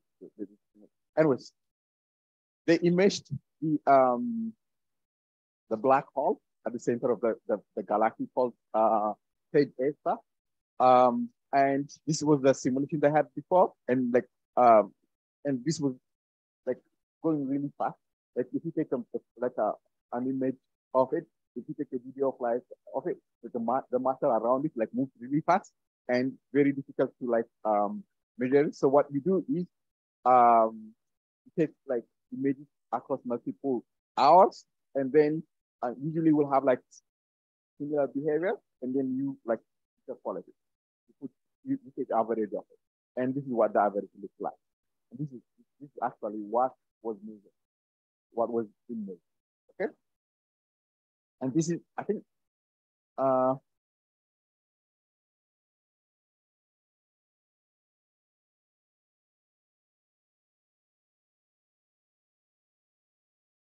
and there was a video that I wanted to show you that got, but anyway.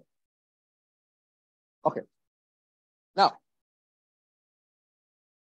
this was to take the picture of like the black hole, right? Now, we're talking about simulation because it's theoretical physics. Now, this is actually not for the theory practice. Okay. Now, the example I'm going to show you is another simulation. I think I have to do it here. Now, this simulation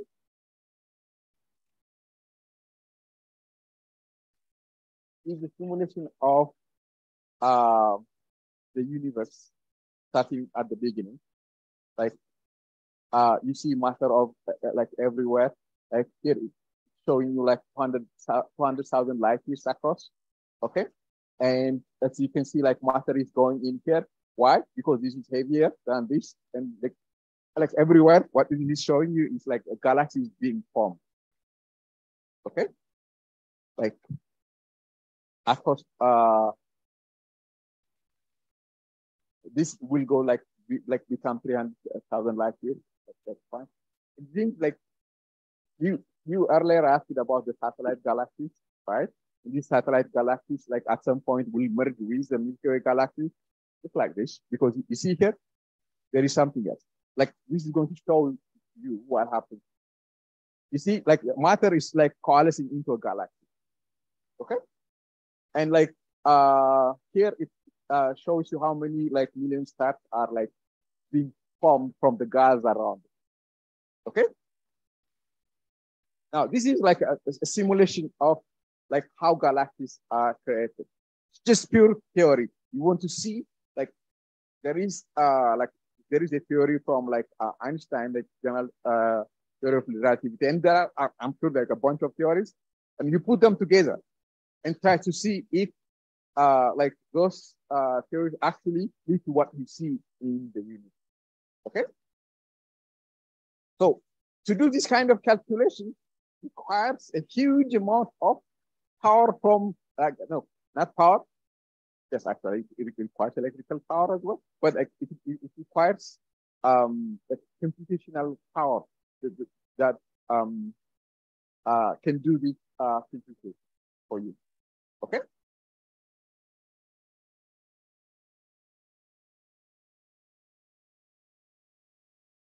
Okay. So what we saw earlier is control and acquisition, and then we saw like for practical purposes and also for simulation purposes that we require computers. Okay. Now, once you have the data, and like and for your own understanding and for the understanding of the general public, what's the next thing you need to do? The next thing is you present like that data to the public, or for your like in scientific interpretation of the data. That's what I would say. You need to interpret the data. For it to be interpreted, it has to be presented in an interpretable way. Okay. So observations are usually done in like not in our official range. Usually they are like done in many different ways, like gamma ray telescopes are there, X-ray telescopes are there, UV telescopes are there, and in the same telescope you may have infrared receivers, optical receivers. Actually, radio receivers usually are like this on Earth. I don't know if there is any radio receiver outside of Earth. Anyways, so this translation, if we cannot see X-ray, can we see X-ray? Can we see gamma rays? Can we see infrared? No, we cannot see these things. So they need to be translated to something that we can see. Okay. So even like once we translate them into something that we can see, we can extract so many insights from that data. So what do you think this is?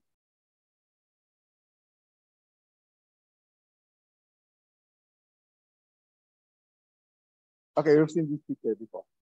You have seen this picture before. Okay, good. But what you don't know is that this is not actually the picture of the thunders on the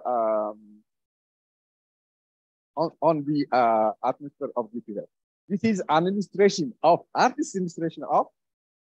thunders on Jupiter from the data that was acquired through the Juno spacecraft.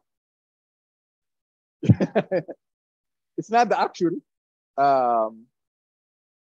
It's not the picture directly taken from on Jupiter, but it is an illustration of it from the other data that was acquired.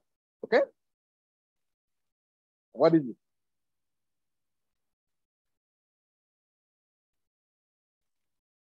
What is this? Okay, this is actual data that was acquired.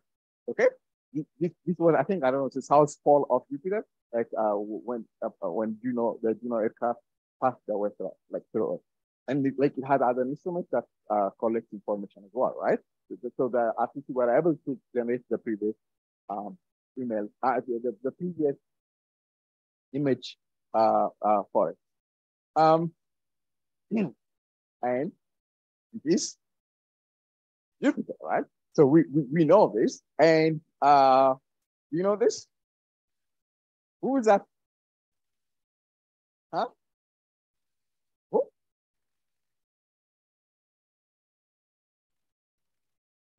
How many moons does Jupiter have? 79, right? And who is this one? Who? I know. I think the yellow one. What was the name? The yellow one, the one that is like anyway, the yellow one that is more volcanic, like the one that is very near to Jupiter, like that's very you know the name? Europa, yes. So so this is the next picture, and this was taken by Hubble, the Hubble Space Telescope in the optical range. Okay. Now, what do you see? Do you see the other? You see the other moons, right? They're not here. Now,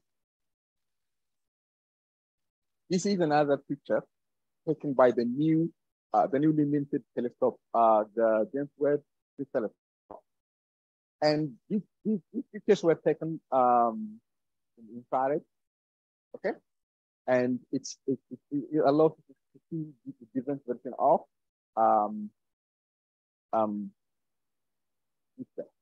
but there is something cool here.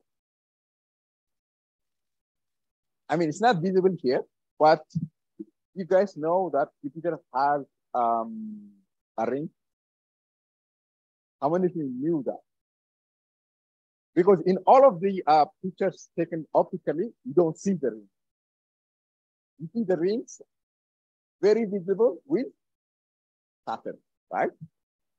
So here are the rings in Jupiter. Like I don't know, is it visible? Okay. Yeah, it's not visible. Like, but if you look at the picture, you know, on a computer, you can see. Okay. Now, the title of the sensors on the like these like telescope is like huge, right? You have to take that and then not only take it. Think about this. When the James Webb Space Telescope was launched in December 22, 2021. Okay, and the first images were released in July 12, 2022. Almost 6.5 months apart. Why do you think that? Okay, the first thing you need to do is you need to calibrate your devices.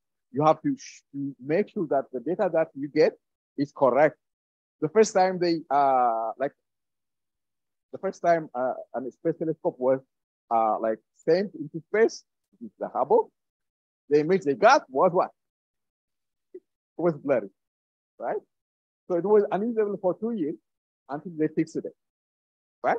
Until it was fixed. They couldn't change they could not change the mirrors there, right? They could not change the mirrors. The only way you can do is the instrument that collects the data. You can calibrate it in such a way that it can interpret the light that's passing through the mirrors, right? Like it has to compensate for the mistake in the in the mirror, right? So you need what? Computers to do that. Okay. And these images, you need you have this telescope out there, but there are only like, I don't know, a handful of pictures that are actually collected from it. If you look at it, and you expect, like, if you have like a telescope that is looking into like the cosmos, right? It even allows you to look at like a galaxy about 12 point something billion light years away. And there are only like, I don't know, 20 pictures from it. Why is that? It's because there is a huge data that you need to go through and do like, apply like these algorithms and these like scientific computations on it, finally to make sense to us. Okay? And it's not even the scientists that are doing this computation. It's the citizens, like everyone else, like you people, or like anyone that is interested has the tools, can do computations. Like there are like procedures you can follow to do that computation and present this kind of image to the world, right? To have a better understanding of the universe. So this is a picture of the Phantom Galaxy. Okay, I don't know how far it is, but like this was taken by the Hubble optical telescope. Okay, and this image was taken by the James Webb Space Telescope, and it was infrared. In the infrared. Now, the good thing about infrared is that there is a lot of dust in space, right? Sometimes we're not able to see for example, we're not able to see the center of the galaxy that we are in because there is a huge amount of dust between us and the center of it, right? And it's not easy for us to see it in the visible range optically, right? But using the infrared, we can like peer through that dust. I want you to pay attention here. See here? Look at this. And what do you see? There are some lights after it. Like, I don't know, you see these points over there. Now, I want to show you something. Now, this is optical, okay? And look at this here. There is no cavity, like you can see that. Does this feel like there's a cavity? Like, does it show you that there is some, like, I mean, you can see past it? Why? Because it's like, there is dust, there are a lot of dust in there, right? And we cannot like see past it. But here, like if you actually, the reproduction here is not as you would expect it. But what you can see is that there is a hole here. I mean, now you can ask a lot of questions. And sense like doctor over there, professor over there, like ask these questions. Why is there this huge gap here? No, I'm not asking them. Like she can ask these kind of questions, right? They could do further science to identify why there is this huge cavity there. What caused it, right? You can see like the strings here. Like why is there so much cluster of like matter around here, right? And not like not here. You can ask this kind of questions, and you can get this kind of I mean, you can ask those, and you can look at the data from here and make like you can process further to understand questions like that. And when you put them together, this is the image that we get. Okay, the Hubble and the infrared. Okay, it's a nice picture. Okay, so like putting them in perspective, Hubble, the infrared, and the composite. Okay, another thing that I want to show you is this. Now, what do you see here?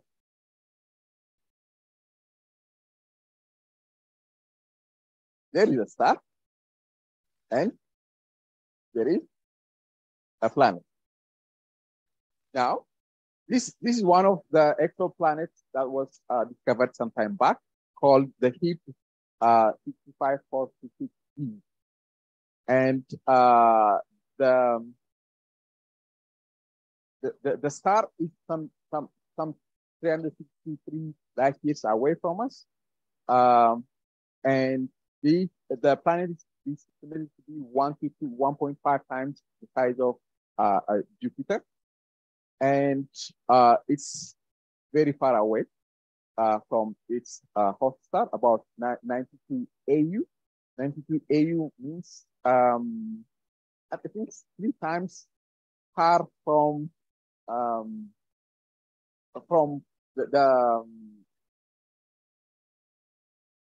orbit. No, yeah, the orbit of Neptune, right? AU means the distance from the sun to Earth, right? But like very far away from. And the reason that actually, like, I'm presenting here to you, and by the way, this is anarchic. This is not what the planet looks like. We don't know what the planet looks like, right? But we can guess from the data that we acquired earlier. And this is an artist's depiction of what the planet may look like, okay? And what we pictured is it.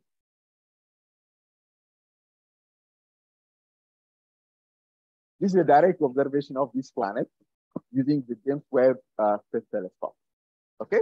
Sorry. Here is the star, okay? Here is the star. And you see, like, the star is there, and you see this, like, point, right? And this is a planet. Doesn't look anything like what we've seen in the other picture, right? Because the other picture is what? Narcissus depiction. But from these pictures, we learn a lot. We like this James Webb Space Telescope is equipped with like spectrograms. What they do is they analyze the light that they receive, and they associate it with the kind of elements that emit this light.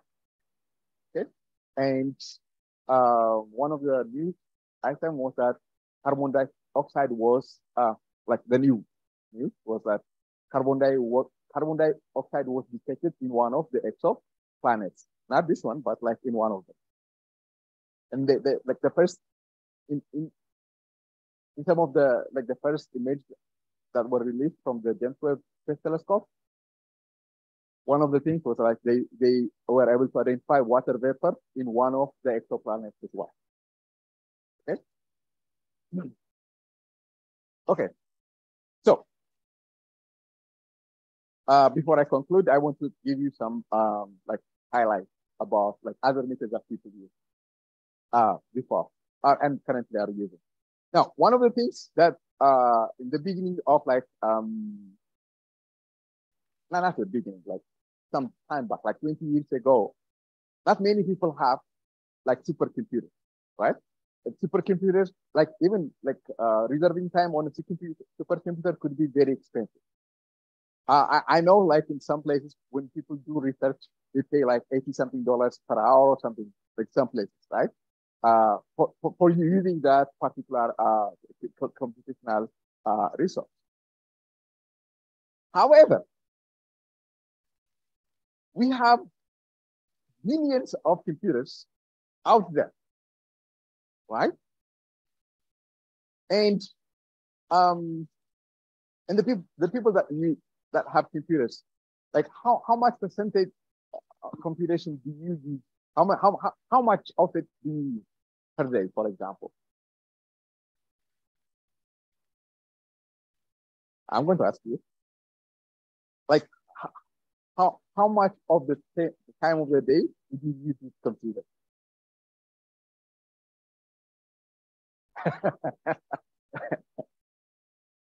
So, like, computers, I think I could be mistaken here, but at least 80% of the time they're not utilized. Even when you're using them, right? unless you're running an experiment or like you're doing something that is like computer intensive, for most people, the capability of the computer is not used. But the amount of computational capability out there because of the number of computers that we have is huge. So what they came up with is that there is this project called SETI. SETI is Search for Extraterrestrial Intelligence. Has anyone seen the movie Contact? You have seen it? So that was inspired by like a finding by some astronomers of like radio signal from somewhere in, I don't know if it is in our galaxy, but like somewhere in space that looked like it had some pattern. It was called the WOW signal. And the thing is, nature produces radio signals, right? Now, if for us to identify an intelligence, the radio signals will have to have a pattern, okay? But imagine this: there are a bunch of telescopes, radio telescopes around the world collecting this data. The data is huge. We don't have the capability to compute them all. So what they came up with is let's utilize these unused resources in the world, right? And let's divide the data and send it to people, and the people compute on the data and return back the result. So what that means is that about 5 million people got involved in this. And what happened is that like they were able to process. But 20 years of doing this, they did not find anything. Do you think they would reveal if they find something? But anyways, and I think last year, March, they stopped using it. However, the same technology was used in health. During COVID, people had to come up with a vaccine or a treatment for COVID, right?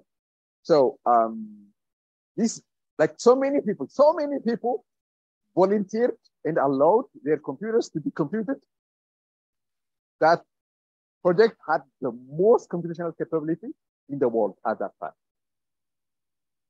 It was like exaflops, dataflops, like kind of computation capability. Now, this field is emerging in astronomy because, like I said, there is a lot of huge data, and like people cannot go through it, come through it, and find meaning in it. What you can do is like teach an artificial intelligence model and use that model to find like meaning from the data. And in her presentation earlier, they were using deep learning to classify morphologies of galaxies, right? If I'm not mistaken. I was actually, so the first time I heard about the application of artificial intelligence, the first time I heard about, not the first time it was used. First time I heard about the application of artificial intelligence was in detection of like exoplanets, because the way they detect exoplanets is by looking for like minute changes in the stars, in the stars light. They call it the transit method, because when a planet moves around, like like if you're looking at the star and around it, and if you're looking, what will happen? What will happen to the brightness of the star? It lowers a little bit, right? And they call it transit method, right? And like writing simple algorithm to detect that you could do, but like they figured like we have actually detected this this number of planets in this method. So we know for sure. So we have the data to train the model, and they train models to test like exoplanets. Okay, now that's my presentation. I hope you like understand that we could use like how there is a software part and the hardware. We look at the hardware part and mostly the software later on. Can anyone tell me before, like, they put me off the stage? Can anyone tell me what is going on in this picture on this video? Or do you see it? Do you even see something happening? What is it?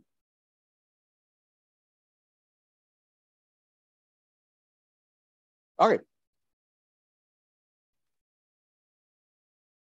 You see this thing over here? Okay, this picture is from, now this video is from this project that looks for near Earth objects, asteroids that, we don't want to die like the,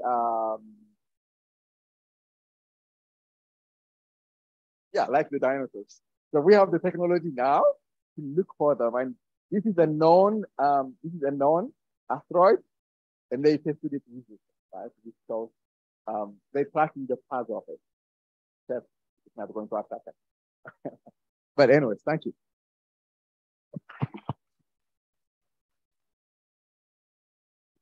Thank you very much, Dr. Fuzun, for the nice presentation we had. I don't know if you have noticed that most of our presentations are kind of feeding one to another.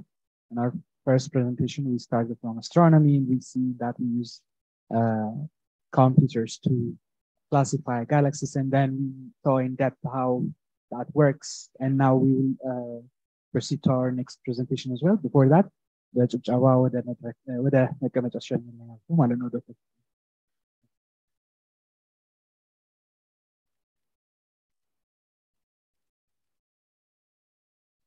yes.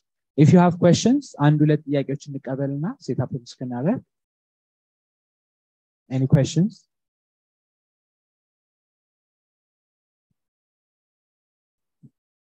ጥያቄ መጠየቅ የሚፈልግ ሰው የለም? Anyone?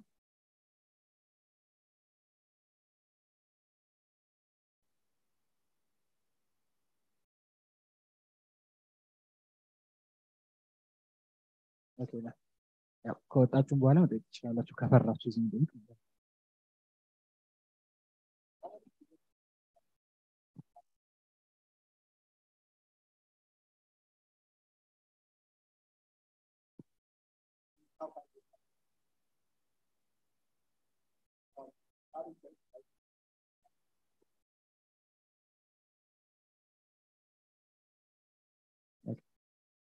ቀጣዩ ፕሬዘንተራችን የሚሆነው ከበዙም ስለሆነ ጆይን የሚያደርገን አንድ ጊዜ ሴታፕ እናድርገው።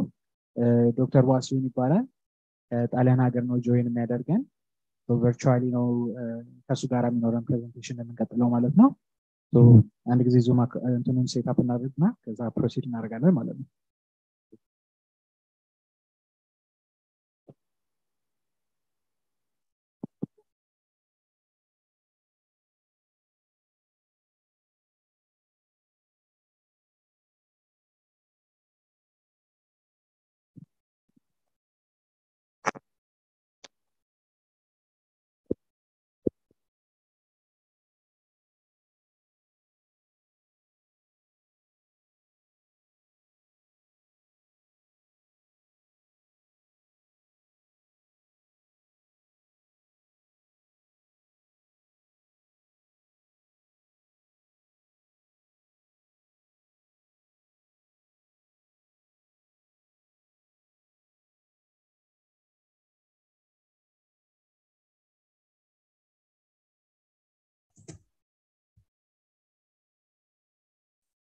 Hi.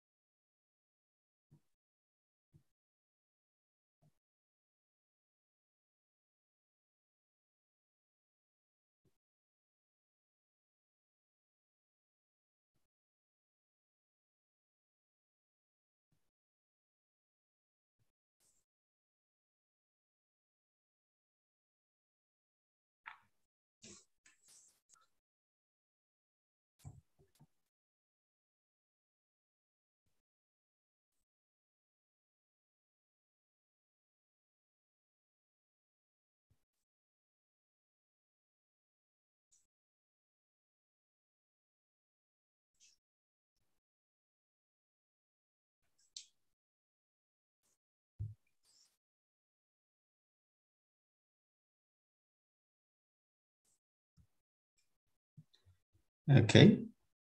Sama?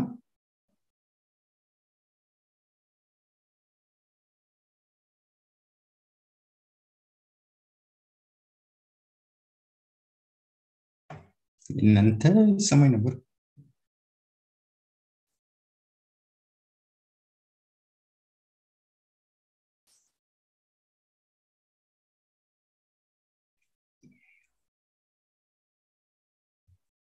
ይሰማል? ያ ለኔ ሰማይ ኦኬ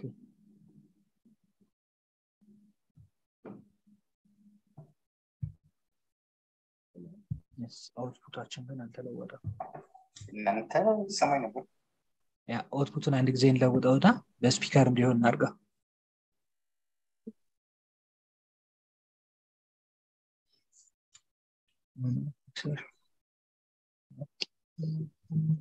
ሰማይ ያ ለኔ ሰማይ ኦኬ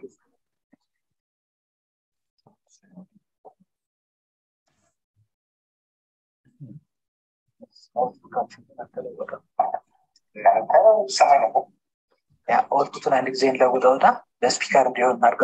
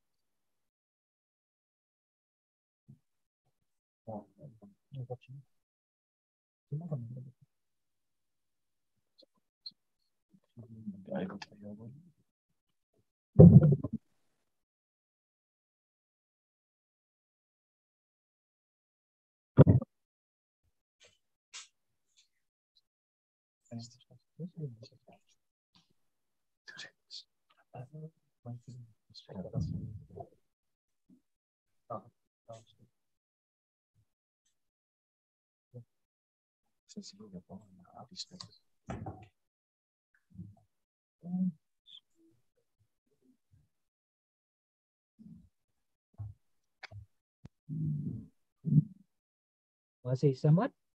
እኔ ሰማኛል አሁን እስቲ አሁን ይሰማል ቼክ አድርገን ያ ይሰማኛል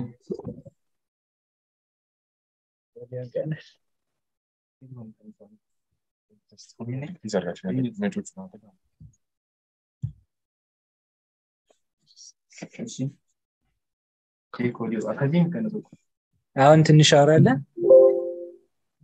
ምን ልበልሽ ኦኬ ያ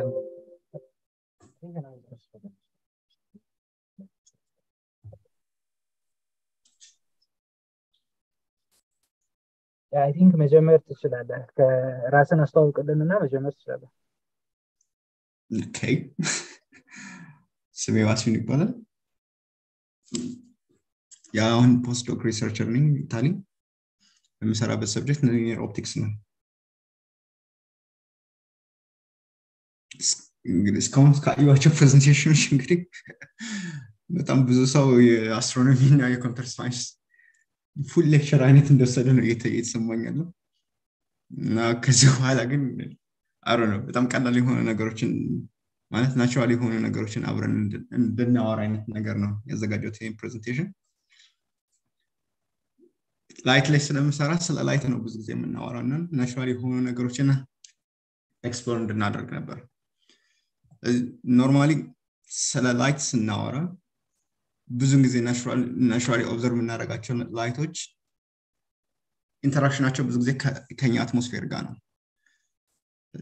የኛን አየር ስናየው ግን ከእርዝ ሬዲየስ አንፃር ታስቡት በጣም ትንሽ ነው ዲፈረንት ሬሽዮ ማለት ነው ማክሲመም ብዙ አየር የምንለው ነገር እኛ አትሞስፌር ብለን የምናወራው ነገር 96 ኪሎ ሜትር ነው ኖርማሊ ከምድር ሰርፌስ ማለት ነው ግን 3/4 የሆነ ማሱ በሙሉ ያለው 10 ኪሎ ሜትር ላይ ነው ያለው ስለዚህ ኖርማሊ ክላውዶችን ኖርማሊ አትሞስፌር ሲከፋፈል ከትሮፖስፌር ጀምራችሁ ስትራቶስፌር ሜዞስፌር ቴርሞስፌር እያለ ወደ ላይ ይወጣል ኤግዞስፌር ድረስ ማለት ነው። ግን ብዙ ጊዜ በላይት የምናያቸው በጣም ኢንተረስቲንግ የሆኑ ነገሮች የሚፈጠሩት የመጀመሪያዎቹ 13 ኪሎ ሜትሮች ላይ ነው። ያ ማለት ክላውድስ ኤርፕሌን ፍላይ የሚያደርገው ሬንቦው ኦብዘርቭ የምታደርጉት ሶላር ሄሎ ባለፈው ኢትዮጵያ የነበረው ሶላር ሄሎ የምታያቸው በሙሉ ትሮፖስፌር ላይ ነው ኦብዘርቭ የምታደርጓቸው። ከዛ የሚቀጥለው ሌየር ደግሞ ስትራቶስፌር ነው። ያው ከ13 እስከ 48 ኪሎ ሜትር ላይ ነው ዴፊኒሽኑ። እዛ ሌየር ላይ የምታያቸው ነገሮች ምንድነው? ትልቁ ፓርት ኦዞን ሌየር ነው፣ ቶፕ ሌየሩ ማለት ነው። the most important ለምናወራው ነገር ማለት ነው። ያ ምንድነው? ከዩቪ ፕሮቴክት የሚያደርገን ሳይድ እሱ ነው የሚሆነው። ከሱ አለፍ ስትሉ የምታገኟቸው ደግሞ ሜዞስፌር ነው። ያው ሁላችንም የምናያቸው ነገሮች ሹቲንግ ስታሮች ናቸው። ተወርዋሪ ኮከብ ለምናወራው ነገር ማለት ነው። ያው ብዙ ሰው የአስትሮኖሚ ኢንተረስት ስላለው ብዙዎቻቸው ይሄን አይታችሁታል። ከዛ በኋላ ያለው አዮኖስፌር ደግሞ ቴርሞስፌር እና ኤግዞስፌርን አንድ ላይ አካተው የሚይዝ ነገር ነው። ስለዚህ ኖርዘርን ላይት የምንላቸው ያው ኢሮፕ የኖረ ወይም ሳውዝ ወደ አውስትራሊያ የኖረ ሰው በሙሉ ያውቃቸዋል። ያ ኢሮራ ቦሪያለስ የምንላቸው ማለት ነው እና አውስትራሊያ ሳውዝ ፓርት ማለት ነው። ስለዚህ ኖርዘርን ስካዮች ኖርዘርን ላይቶች እዛ አካባቢ ነው የሚፈጠሩት። ከዛ በኋላ ያው ጀስት ኖርማሊ ኢንተርናሽናል ስፔስ ስቴሽን ሃብል ስፔስ ቴሌስኮፕ ከዛ በኋላ ያለው ጂፒኤስ አሁን ትልልቆቹ ሳተላይቶች የምታዩቸው ከዛ በኋላ ያሉት ናቸው። ከዛ በኋላ ባለ ዲስታንስ ላይ ነው የምታየው። ስለዚህ ላይት ከእንደዚህ አይነት አትሞስፌር ጋር ኢንተራክት ሲያደርግ የሚፈጥራቸውን ነገሮች ነው አብረን የምናየው። ሌላው ብዙ ጊዜ ስለ ላይት ስናወራ ላይት ሶርሶቻችን ለእኛና ማለት ምድር ላይ ላለነው ሁለት ናቸው። የመጀመሪያው ጨረቃ ነች። ኖርማሊ ጨረቃ ኖርማሊ ያው ሪፍሌክተር ነች። ኖርማሊ ናቹራል ሶርስ አይደለችም። ስቲል ኢቭን ኢፍ ዳርክ ይሆን ጨረቃ ሙሉ ባትሆንም ብርሃን ባትሆንም ኖርማሊ እናያታለን። የምናየው ምንድነው? የሆነ ሼፑን አትሊስት ሼፑን እናየዋለን ሙሉ ኒውሙን በሚለው ሳይድ ላይ ማለት ነው።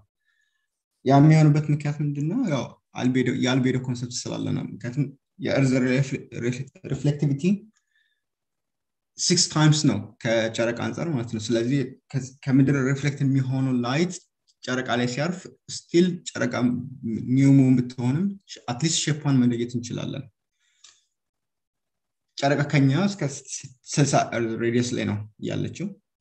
ሌላው ትልቁ ፓርት only ሶርስ ለኛ ሰን ነው። ኖርማሊ ሰን ፒክቸሩን ስታነሱ ያው ኖርማሊ ዋይት ላይት ነው ምክንያቱም ኦል ስፔክትረም ኢንክሉድድ ስለሚሆን ማለት ነው።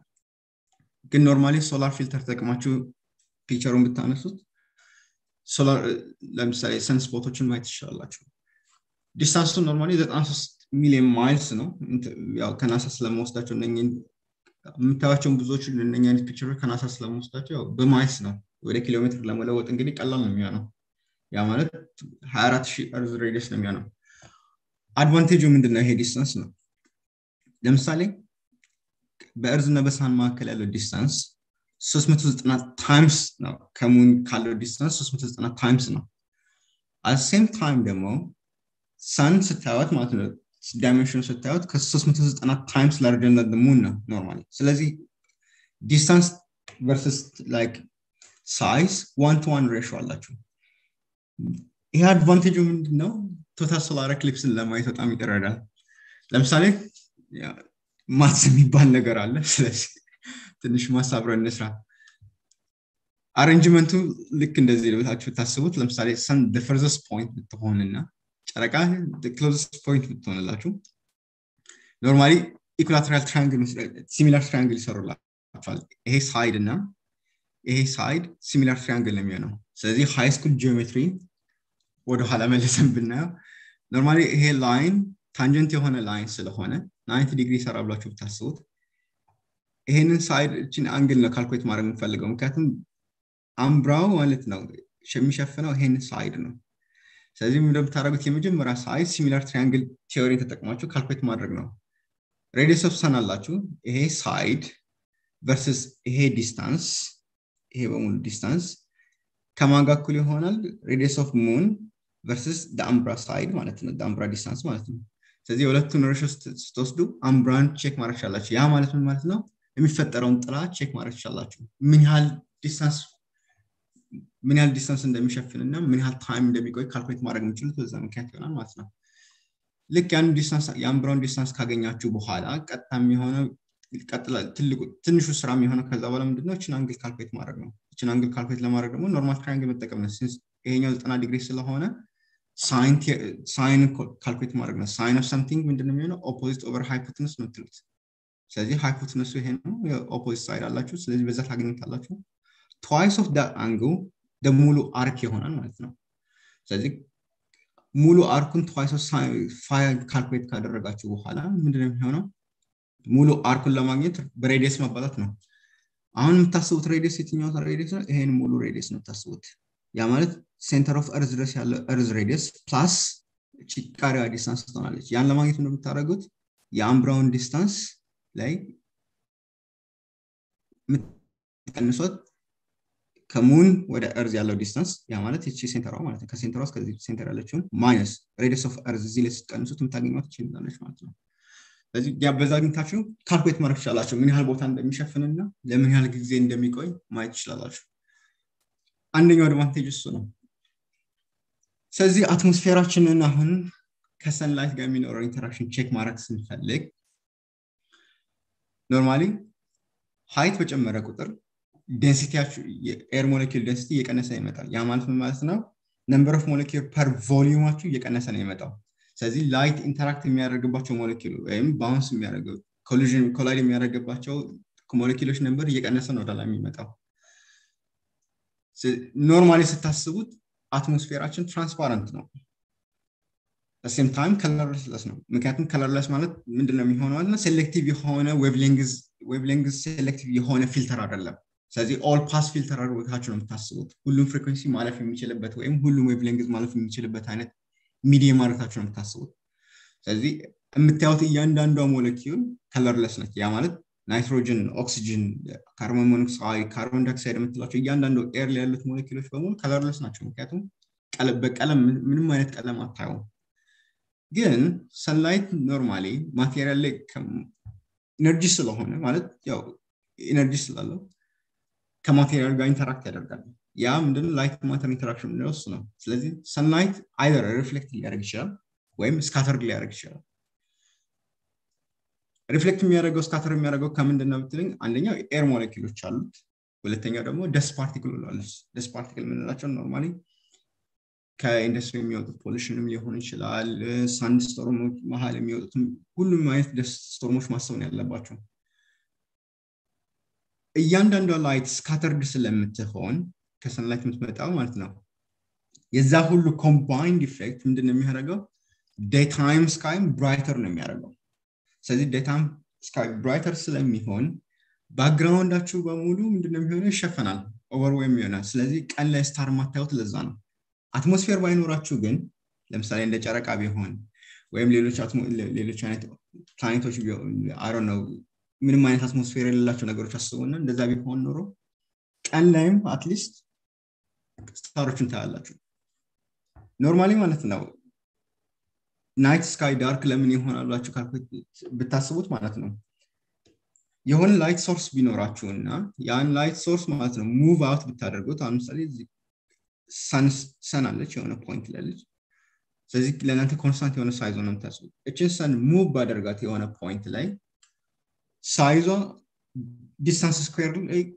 ዲክሪዝ ያደርጋል at the same time ከዛ የሚመጣ ኢንቴንሲቲ ወይም ሉሚኒሲቲ ሪላቲቭ ሉሚኒሲቲው 1/9 3 times ሙቭ ማድረገው 1/9 ይቀንሳል at the same time area 1/9 ይቀንሳል ስለዚህ ብታካፍሉት 1/9 ብታደርጉት 1 ነው የሚመጣው ስለዚህ ከሰን የምታገኙት ላይት ራቀችም ቀረበችም እኩል ነው የምታገኙት ያ ሰርፌስ ሉሚኒሲቲ የምንለው ነገር ማለት ነው ያ ስለሚሆን ለምሳሌ ከእያንዳንዱ የምታገኙት ስታር ላይት ተመሳሳይ ነው የሚሆነው ብራይትነስ ግን ዩኒቨርሳችን ኤክስፓንድ ስለሚያደርግ ኖርማሊ ከዛ የሚመጣው ላይት ከእያንዳንዱ ስታር የሚመጣው ላይት እናንተ ጋር ማለት ነው የሚፈጅበት ታይም ረጅም ስለሚሆን ከነኛ የወጣው ላይት እናንተ ጋር ስለማይደርስ ጨለማ ሆኖ ነው የሚታያችሁ የማታ ስካይ ማለት ነው ስለዚህ ኖርማሊ ሁሉ ነገር ሰመራይዝ እናደርገው ማለት ነው ከፀሐይ የምታገኙት ላይት ዋይት ላይት ነው ዋይት ላይት ደግሞ አትሞስፌር ሲገባ ማለት ነው ስካተሪንግ ባውንስ ያደርጋል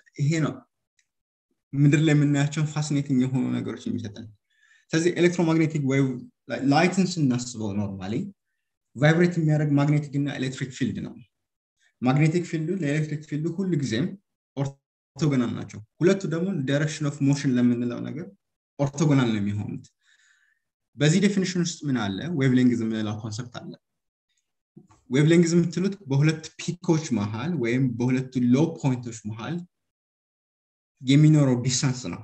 ያ ዲስታንስ ነው እያንዳንዱን ቀለም ዲፋይን የሚያደርገው። ስለዚህ ቀለም ስታወሩ የምታወሩት አይዘር ፍሪኩዌንሲ ወይም ዌቭሌንግዝ ነው። ፍሪኩዌንሲ እና ዌቭሌንግዝ ሪሌትድ በስፒድ ኦፍ ላይት ሪሌትድ ስለሚሆኑ ለሴም አይነት ወሬ ነው የምታወሩ። ስለዚህ እኛም ከምናውቀው ኤሌክትሮማግኔቲክ ስፔክትረም ማለት ነው በጣም ሴንሲቲቭ የሆነው ለዚች ቪዚብል ላይት ነች። በጣም ስሞል ለሆነች ሪጅን ነች አይናችን ሴንሲቲቭ የሆነው። ያ ማለት ነው ከቫዮሌት ጀምሮ እስከ ሬድ ባለው ፓርት ማለት ነው። እነኚህ ቁጥሮች ያው ባታቋቸው ኖርማሊ ያው እንደ ኦፕቲካል ሳይንቲስቶች ሁሉ ጊዜ የምታወሩት በቁጥር ነው፣ ዌቭሌንግዝ ነው የምታወሩት። ስለዚህ ሬድ 700 ናኖሜትር እስከ 650 እስከ 700 ናኖሜትር ነው ብለን የምናወራው። ከዚህ በታች ደግሞ ስትመጡ ምንድነው የሚሆነው? አልትራ ቫዮሌት ነው የሚሆነው። ከቫዮሌት በታች አልትራ ማለት ቀጥሎ ማለት ነው። ከቫዮሌት ቀጥሎ ያለው አልትራ ቫዮሌት ላይት ነው። ዩቪ ወይም ዩቪ የምንለው ነገር ማለት ነው።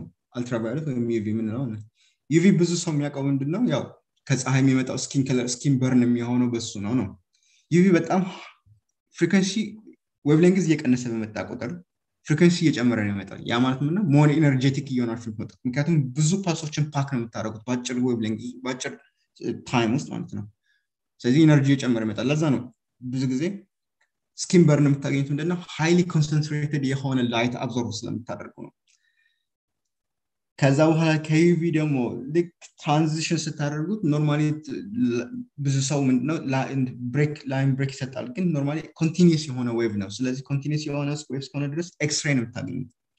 ኤክስሬይ ኖርማሊ ያው ቦዲያችሁን ፔኔትሬት ያደርጋል፣ ቦናችሁን ባይሆንም ያ የሆነ ኮንቲኒየስ የሆነ ቦምባርድመንት ብላችሁ አስቡት። ስለዚህ ብዙ ጊዜ አንዳንድ ጊዜ ኤክስሬይ የሚነሳ ሰው ብዙ ጊዜ ለካንሰር የሚጋለጠው ለዛ ነው። ምክንያቱም ሞለኪውሎቻቸው ጂኖቻቸውን ሚውቴት የማድረግ ኬፓቢሊቲ ያለው ሃይ ኢነርጂ ስለሆነ ከሱ ኤክስቴንድ ስናደርገው ደግሞ ጋማ ሬይ እናገኛለን። ዳዘር ሳይድ ደግሞ ስትመጡ ምንድነው የምታገኙት? ለምሳሌ እኛ የምንሰራበት ዌቭሌንግዝ አሁን ለምሳሌ ኢንፍራሬድ ነው። ኢንፍራ ማለት ቢሎው ሬድ ማለት ነው። ለምሳሌ ኢንፍራ ማለት ቢሎው ማለት ነው፣ ሬድ አለችው። ስለዚህ ከሬድ በታች የምታገኙት ላይት ኢንፍራሬድ ነው የሚሆነው። ኢንፍራሬድ የምትላቸው ብዙ ጊዜ ሰው የሚያውቀው ምንድነው? በሂት ሲግኒቸር ነው የሚያውቃቸው። ከዛ ስታልፉ ምንድነው የምታገኟቸው? ሬዲዮ ዌቮችን ነው የምታገኟቸው። እዚህ ጋር ለምሳሌ ስትመጡ ማይክሮዌቭን ነው ቀድማችሁ የምታገኙት ከሬዲዮ ዌቮች መሃል ማለት ነው። ማይክሮ ምንድነው? ስሞል ማለት ነው። ስሞል ዌቭ ማለት ነው። አጭር ዌቮች ናቸው እነሱ ናቸው። ስለዚህ ከሴንቲሜትር ጀምሮ እስከ ሜትር ድረስ የሚደርሱት እነሱ ናቸው። ከዛ በኋላ የምታገኙት ያው ሬዲዮ ዌቭ ነው። ኤፍኤም የምታዳምጡት ድሮ አሮ ነው። ብዙ ስንቶቻችሁ እድሜያችሁ ከ15 16 በላይ እንደሆናችሁ እርግጠኛ ነኝ ብዙዎቻችሁ። ብዙ ጊዜ የድሮ ሬዲዮቻችን ቲዩን ስናደርግ ትዝ የሚላችሁ ከሆነ ቲዩነሮች አሏቸው። ቲዩነሮቹ ምንድነው የሚያደርጉት? ሴሌክቲቭ ነው የሚያደርጉት። ሴሌክቲቭ ፍሪኩዌንሲ ሴሌክት ነው የሚያደርጉት። ያ ማለት የሆነ ባንክ ኦፍ ፊልተር አላችሁ። ያ ፊልተር የሆነችን ዌቭሌንግዝ ብቻዋን መርጦ ነው የሚያወጣው።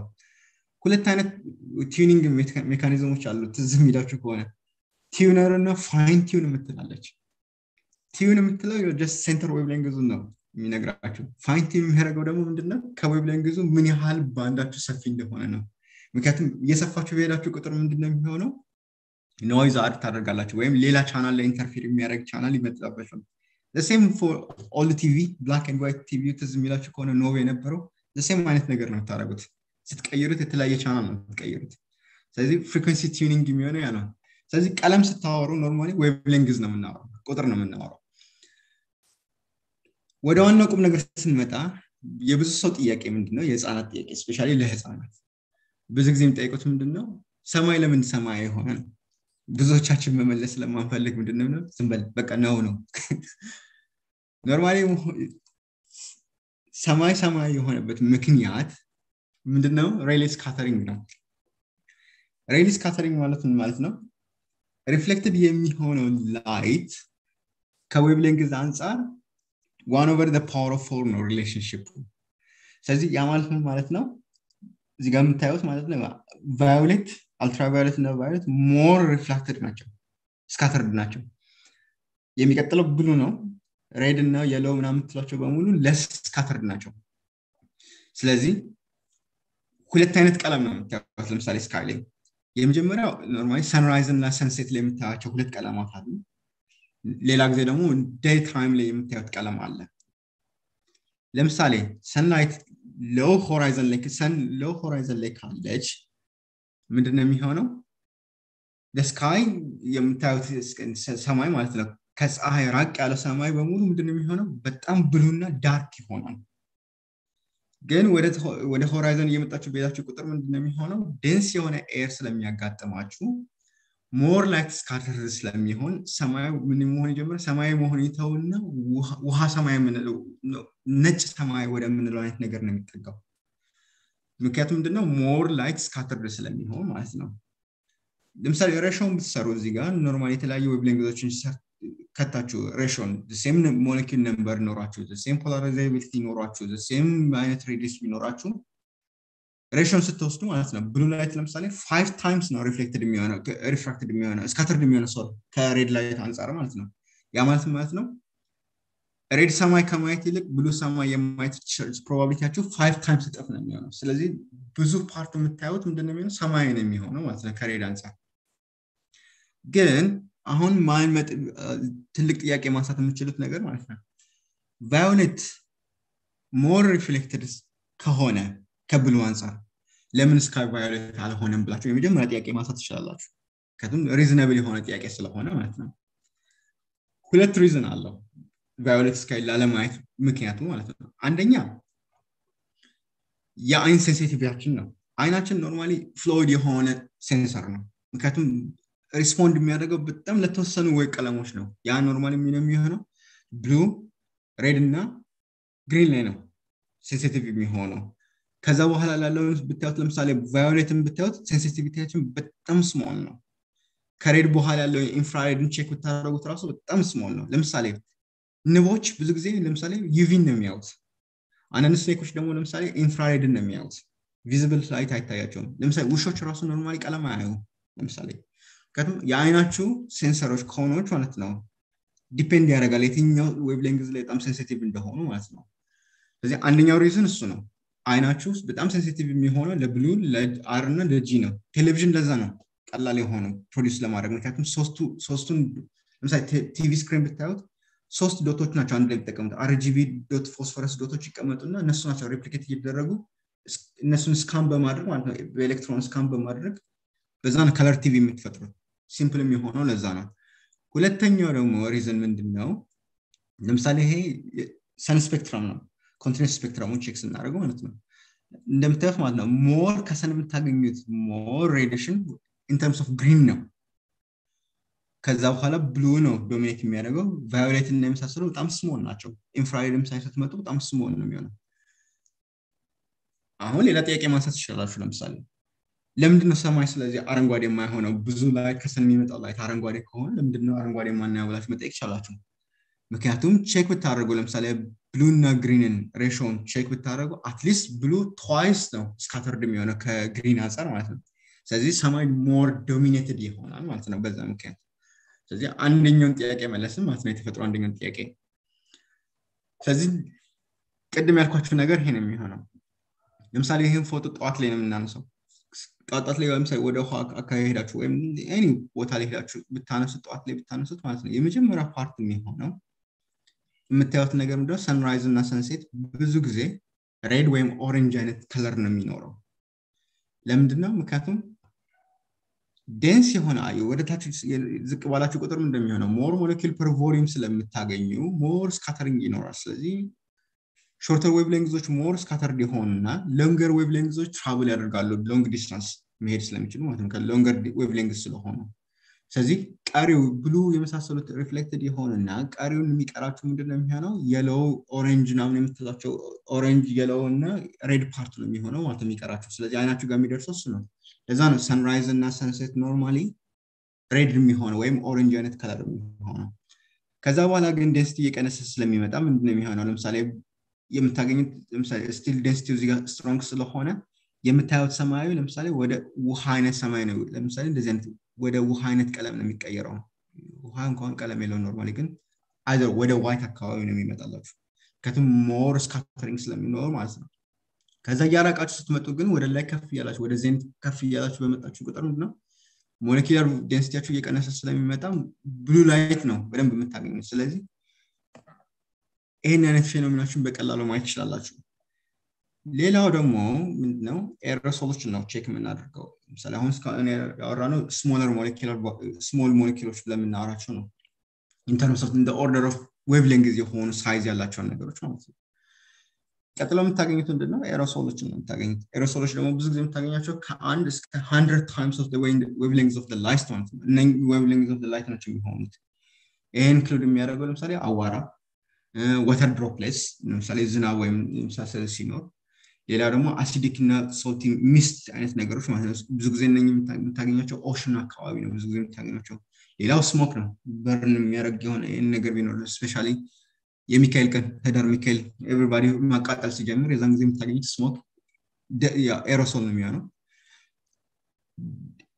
ከሌሎቹ ሞለኪውሎች የሚለየው ለምንድን ነው ሳይዛቸው ትልቅ ስለሆነ ሁሉንም ዌቭሌንግስ ኢኳሊ ነው ስካተርድ የሚያደርጉት ስለዚህ ሁሉንም ዌቭሌንግስ ደምራችሁ ማለት ምንድነው የሚሆነው ማለት ነው ኦፖዚት ኦፍ ፕሪዝም ነው እየሰራችሁ ያላችሁት ስለዚህ ቢም ኮምባይነር እየሰራችሁ ስለሚሆን ምንድነው የሚሆነው የምታገኙት ቀለም ዋይት ነው የሚሆነው ስፔሻሊ ለምሳሌ የሆነ ደን ከተቃጠለ ምናምን በኋላ ማለት ነው ስታዩት ጭሱ ምንድነው የሚሆነው ዋይት ሆኖ ነው የምታዩት ምክንያቱም ሁሉንም ላይት እኩል ስካተርድ ስለሚያደርግ የምታዩት ነገር ዋይት ላይት ነው የሚሆነው ሌላው አሪፍ ፊኖሜና ደግሞ ብዙዎቻችን የምናውቀው ምንድነው ኤሮዌል ነው ለምሳሌ ብዙ ጊዜ የሚሆነው ምንድነው ለምሳሌ ፀሐይን ስታዋት ቀን ላይ ስታዋት አጠገቧ ማለት ነው ትንሽ ደመና ወይም ነገር ወይም በጣም ስሞክ ምናምን ነገር ካለ ማለት ነው አጠገቡ በሙሉ ነጭ ነው የምታዩት አንዳንድ ጊዜ ለምሳሌ የካሜራ ኢፌክት የሆነና ቀለም ሁሉ ይዞባችሁ ይመጣል ምክንያቱም ዲፍራክት ስለሚያደርግ ማለት ነው ሌንስ ኦፕቲክሳችሁ ላይ ማለት ነው ግን ኖርማሊ በአይናችሁ ስታዩት በአይን እንዳታዩ ፀሐይን አደራ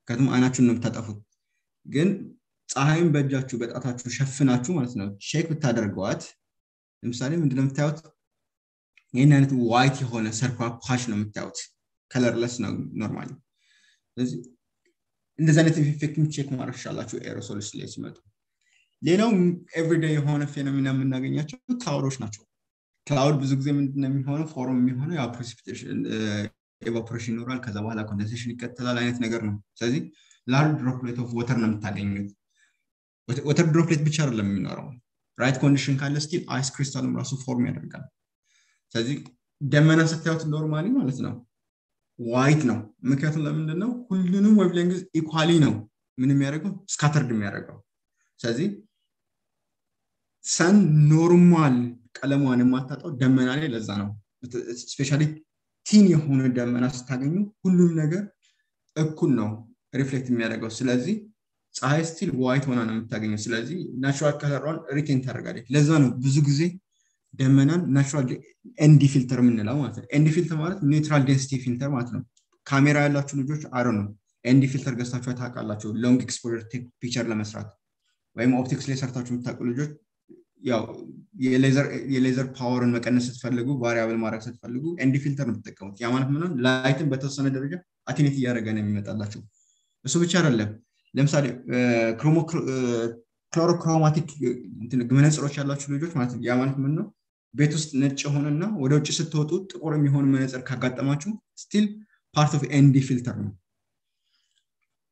ግን ሁሉም ክላውድ ነጭ ሆነ ፀሐይ ይሰጣቸዋል ማለት አይደለም ምክንያቱም ዴንስ የሆነ በመጣ ቁጥር ማለት ነው አብዞርብ ያደርጋል አብዞርብ ሲያደርግ ደግሞ ምንድነው የሚሆነው የምታገኙት ቀለም ዳርክ የሆነ የሪጅን ይሆናል ማለት ነው ስለዚህ ይሄን ማግኘት ይችላልላችሁ ናቹራል ፌኖሜና ከዚህ በኋላ የምናወራው ምንድነው አትሞስፌሪክ ኢፌክት ሌላ ደግሞ ከላይት ጋር ያለው ኢንተራክሽን የምናወራው ፖላራይዜሽን ነው ለምሳሌ ከሰን የሚመጣው ላይት አንፖላራይዝድ ነው የምንለው ያ ማለት ምን ማለት ነው ኤሌክትሪክ ፊልዱ ዲፈረንት ዳይሬክሽን ነው ኦሲሌት የሚያደርገው ለምሳሌ እዚህ ጋር የምታዩት ነገር ማለት ነው አንደኛው this side ኦሲሌት ያደርጋል ሌላኛው this side ኦሲሌት ያደርጋል ያ ማለት ነው ለምሳሌ የመጀመሪያው ሆሪዞንታሊ ኦሲሌት የሚያደርግ ከሆነ የሚቀጥለው ፓርት ደግሞ በተወሰነ አንግል ሮቴት እየሆነ ነው የሚመጣው ስለዚህ ይሄ አንፖላራይዝድ ላይት ነው የምንለው ሰንላይት አንፖላራይዝድ ላይት ነው ግን አንፖላራይዝድ ላይት ፖላራይዝድ መሆን ይችላል ያ ማለት ምን ማለት ነው ኤሌክትሪክ ፊልዱ በየአቅጣጫው ከመሄድ ይልቅ አንድ የተወሰነ አቅጣጫ መርጦ በዛ አቅጣጫ መሄድ ይችላል። ያም የሆነው ምንሽ ነው ፖላራይዘር ፊልተር ስትጠቀሙ ነው። ስለዚህ ላይት ይመጣል ኤኒ ላይት ይመጣል ዋይት ላይትም በሉት ሌዘርም ይሁን የፈለገ ይሁን አንፖላራይዝድ ከሆነ ፖላራይዝድ ፊልተር ስትጠቀሙ እንደሚያደርገው አንደኛው ዳይሬክሽን ትራንስሚቲቪቲው 100% የሆነና ሌሎቹ ትራንስሚቲቪቲያቸው ወደ ዜሮ ይጠጋል። ያ ማለት ነው አንዱን ላይት ብቻ ተጠቅማችሁ አንደኛውን ዳይሬክሽን ብቻ ተጠቅማችሁ ማለት መርጣችሁ ትራንስሚት ታደርጉታላችሁ። ስለዚህ እዚህ ጋር እንደምታዩት አንደኛው ቨርቲካል ነው አንደኛው ሆሪዞንታል ነው። ሁለት አይነት ነው ያለን ኖርማሊ ቨርቲካሊ ፖላራይዝድ ሊኒየርሊ ፖላራይዝድ የሆኑ ሁለት አይነት ናቸው ኤክስ እና ዋይ ነው። ስለዚህ ኤክስ እና ዋይ ሊኒየርሊ ፖላራይዝድ ይሆናል እናስብና ኤክስ እና ዋይ ብቻ የሚመረጥ ከሆነ ዋይ ብቻ በዚህ በኩል ይላል ማለት ነው። ቨርቲካሊ ኦፍሴት የሚያደርግ ኤሌክትሪክ ፊልድ ታገኛላችሁ። ሊኒየርሊ ፖላራይዝድ ብቻ ላይት አይደለም ያለን ሌላ ሰርኩላሪ ፖላራይዝድ ላይት አለን። ያ ማለት ነው the same ኢን ዋይ ፊልዳቸው እኩል አይነት መጠን ያለው ስለዚህ ሬዲየሱ እኩል የሆነ ጂኦሜትሪ ንገሩን ብላችሁ ሰርክል ነው የምትሉት። ሌላ ደግሞ ተጨማሪ ምን አለ ኤሊፕቲካሊ ፖላራይዝድ ላይት አለ። ያ ማለት ነው አንደኛው ሳይድ አንደኛው ሬዲየስ ስሞለር የሆነና ከሌላኛው ሬዲየስ ደግሞ ላርጀር ይሆናል ማለት ነው ኢሊፕስ ማለት ነው። ለምሳሌ ናቹራሊ ማለት ነው ፖላራይዘሮች ናቹራል ፖላራይዘሮች ብታዩት ለምሳሌ ውሃ የተጠራቀመ ውሃ መንገድ ላይ የተጠራቀመ ውሃ ወይም ሃይቅ ላይ ምናምን ነገር ሄዳችሁ ብታዩ ማለት ነው አንፖላራይዝድ የሆነው ላይት ውሃ ላይ ሲያርፍ ውሃው ሴሌክት ያደርጋል አንዱን ላይት። ለምሳሌ እዚህ ጋር እንደምታዩት ማለት ነው ቨርቲካሉ ማለት ነው ኦሲሌት እንዲያደርግ የተፈለገው አቲኔትድ የሆነ ሆሪዞንታሉ ማለት ነው ሞር ፕሮናውንስድ ይሆናል። ያ ማለት ሞር ኦሲሌት ያደርጋል። ለምሳሌ ይሄንን ማየት የምትችሉት ለምሳሌ መነጽር ለምሳሌ ፖላራይዝድ ሰንግላስ አሉ ምንድነው የሚያደርጉት ማለት ነው ለምሳሌ ኦሲሌት የሚያደርገው ቨርቲካል እና ሆሪዞንታል ላይት እናንተ መነጽር ቢኖር መነጽራችሁ ቨርቲካሉን ብቻ የሚያሳልፍ ከሆነ ሆሪዞንታሉን በሙሉ ብሎክ ያደርግና ቨርቲካሉን ታገኙታላችሁ። ስለዚህ ብዙ ጊዜ ማለት ነው እንደዚህ አይነት መነጽሮች እንደሚያደርጉት ለምሳሌ ብሉ ላይት የስካይን ብሉ ላይት ሞር ብሉ አድርገው ነው የሚያሳያችሁ ወይም ግሪን ላይትን ሞር ግሪን አድርገው ነው የሚያሳያችሁ ምክንያቱም አንዱን ፊልድ ብቻ ስለሚመርጥ ማለት ነው። ለምሳሌ የፖላራይዜሽን የእንደዚህ አይነት መነጽሮችን ኢፌክት ማወቅ ከፈለጋችሁ ማለት ነው ለምሳሌ ይሄ መንገድ ላይ የነበረው ውሃን ያነሳ ነው እዚህ ጋር እንደምታዩት ማለት ነው ሞር ሪፍሌክሽን አለ። ስለዚህ በየዳይሬክሽኑ ስለሚሄድ ኤሌክትሪክ ፊልዱ ሞር ሪፍሌክሽን ይኖረዋል። ግን ልክ መነጽሩን አድርጋችሁ በካሜራ ብታነሱት ግን ማለት ነው አትሊስት ለምሳሌ ሆሪዞንታሉ ሪፍሌክት የሚሆነው ላይት ብሎክ ይደረግና ከቨርቲካል ብቻ የሚመጣው ነው የምታገኙት። ስለዚህ ሞር ክሪስፒየር የሆነ ኢሜጅ ታገኛላችሁ ማለት ነው። ሌላው ፓርሻሊ ፖላራይዝድ የሆነ ላይት ማግኘት ትችላላችሁ። ለምሳሌ ከፀሐይ የሚመጣው ለስ ፖላራይዝድ የሆነ ላይት በሌላኛው ዳይሬክሽን ብታዩት በአንድ ሁለት ማለት ፊት ለፊት በፀሐይ ዳይሬክሽን ያለውን አይታችሁ ማለት ነው ለስ ፖላራይዝድ ስለሆነ ሞር ዋይቲሽ አይነት ከለር ነው የምታዩት። ግን ተቃራኒ ሳይድ ብታዩት ግን ሪፍሌክትድ ሆኖ የሚሄደው ሞር ፖላራይዝድ ስለሚሆን የምታገኙት ምንድነው ብሉሽ የሆነ ላይት ነው የምታገኙት። ለምሳሌ ቀላል ነገር ፖላራይዘር ለምሳሌ የካሜራ ፖላራይዘር ነው ወስዳችሁ ማለት ነው ቼክ ብታደርጉት ለምሳሌ አውትሳይድ የምታዩት በአይናችሁ የምታዩት እንደዚህ አይነት ከለር ነው የምታዩት ምክንያቱም ዋሽድ አውት የሆነ ብሉ ነው። እዚህ ጋር ዋይት ሞር ዋይት ነው። እዚህ ሞር እየራቃችሁ በሄዳችሁ ቁጥር ዴንሲቲ እየጨመረ ስለሚመጣ ብሉሽ ታያላችሁ። ወተር ላይ የመጣችሁ ስትሄዱ ግን አረንጓዴ አይነት ነገር ነው ወተር ከለርለስ ወደ ሆነ ዋይት ትመጣላችሁ። ግን ፖላራይዘር አድርጋችሁ ቼክ ብታደርጉት ማለት ነው እያዞራችሁ ቼክ ብታደርጉት በተወሰነ አንግል እያዞራችሁ ቼክ ብታደርጉት ማለት ነው ብሎክ የሚያደርግበት ሬት ስለሚለያይ ለምሳሌ እዚህ ዳይሬክሽን ላይ ስትደርሱ ማለት ነው ይሄ ሞር ብሉሽ ይሆናል። ግሪኑን ስታዩት ሞር ግሪኒሽ ነው። ይሄ ከዚህኛው አንፃርና ይሄኛው ስታዩት ዳርክ የሆነ ግሪን አይነት ነገር ነው የሚሆነው። ስለዚህ ፖላራይዘር ኢፌክታቸው ይሄ ነው። ለምሳሌ ይሄን ፒክቸር ስናነሳ ብታዩት ማለት ነው ፖላራይዘሩን ስታዞሩት ማለት ነው እዚህ ጋር የምታዩት በጣም ዳርክ ነው የሚሆነው። ያ ማለት ነው ቨርቲካሉ ሞር ትራንስሚትድ ይሆናል ሆሪዞንታሉ ብሎክ ይሆናል። ስለዚህ ቨርቲካሊ ዳውንዋርድ እየሄዳችሁ ቁጥር ማለት ነው ሞር ብሉ እየሆናችሁ ወይም ወደ ላይ እየወጣችሁ በሄዳችሁ ቁጥር ማለት ነው ሞር ዳርክ እየሆናችሁ የምትሄዱት። ሳይድ ወይ ስታዩት ግን ከምንድን ነው ፀሐይ እዚህ አካባቢ ነው የነበረችው። ስለዚህ ከፀሐይ ከነበረችበት ሳይድ ስትሄዱ ማለት ነው ዋይቲሽ እየሆነ ሄድና ብሉሽ የሆነና እንደገና ዋይቲሽ ነው የሚሆነው። ስለዚህ ብሎክ እያደረገ ያለው ሞር ወደ ቨርቲካል ሳይድ ነው ማለት ነው። ስለዚህ ስታዩት ኖርማሊ ካሜራውን ፎቶን አንስታችሁ ስታዩት ማለት ነው ኖርማሊ የምታዩት ይሄ ነው።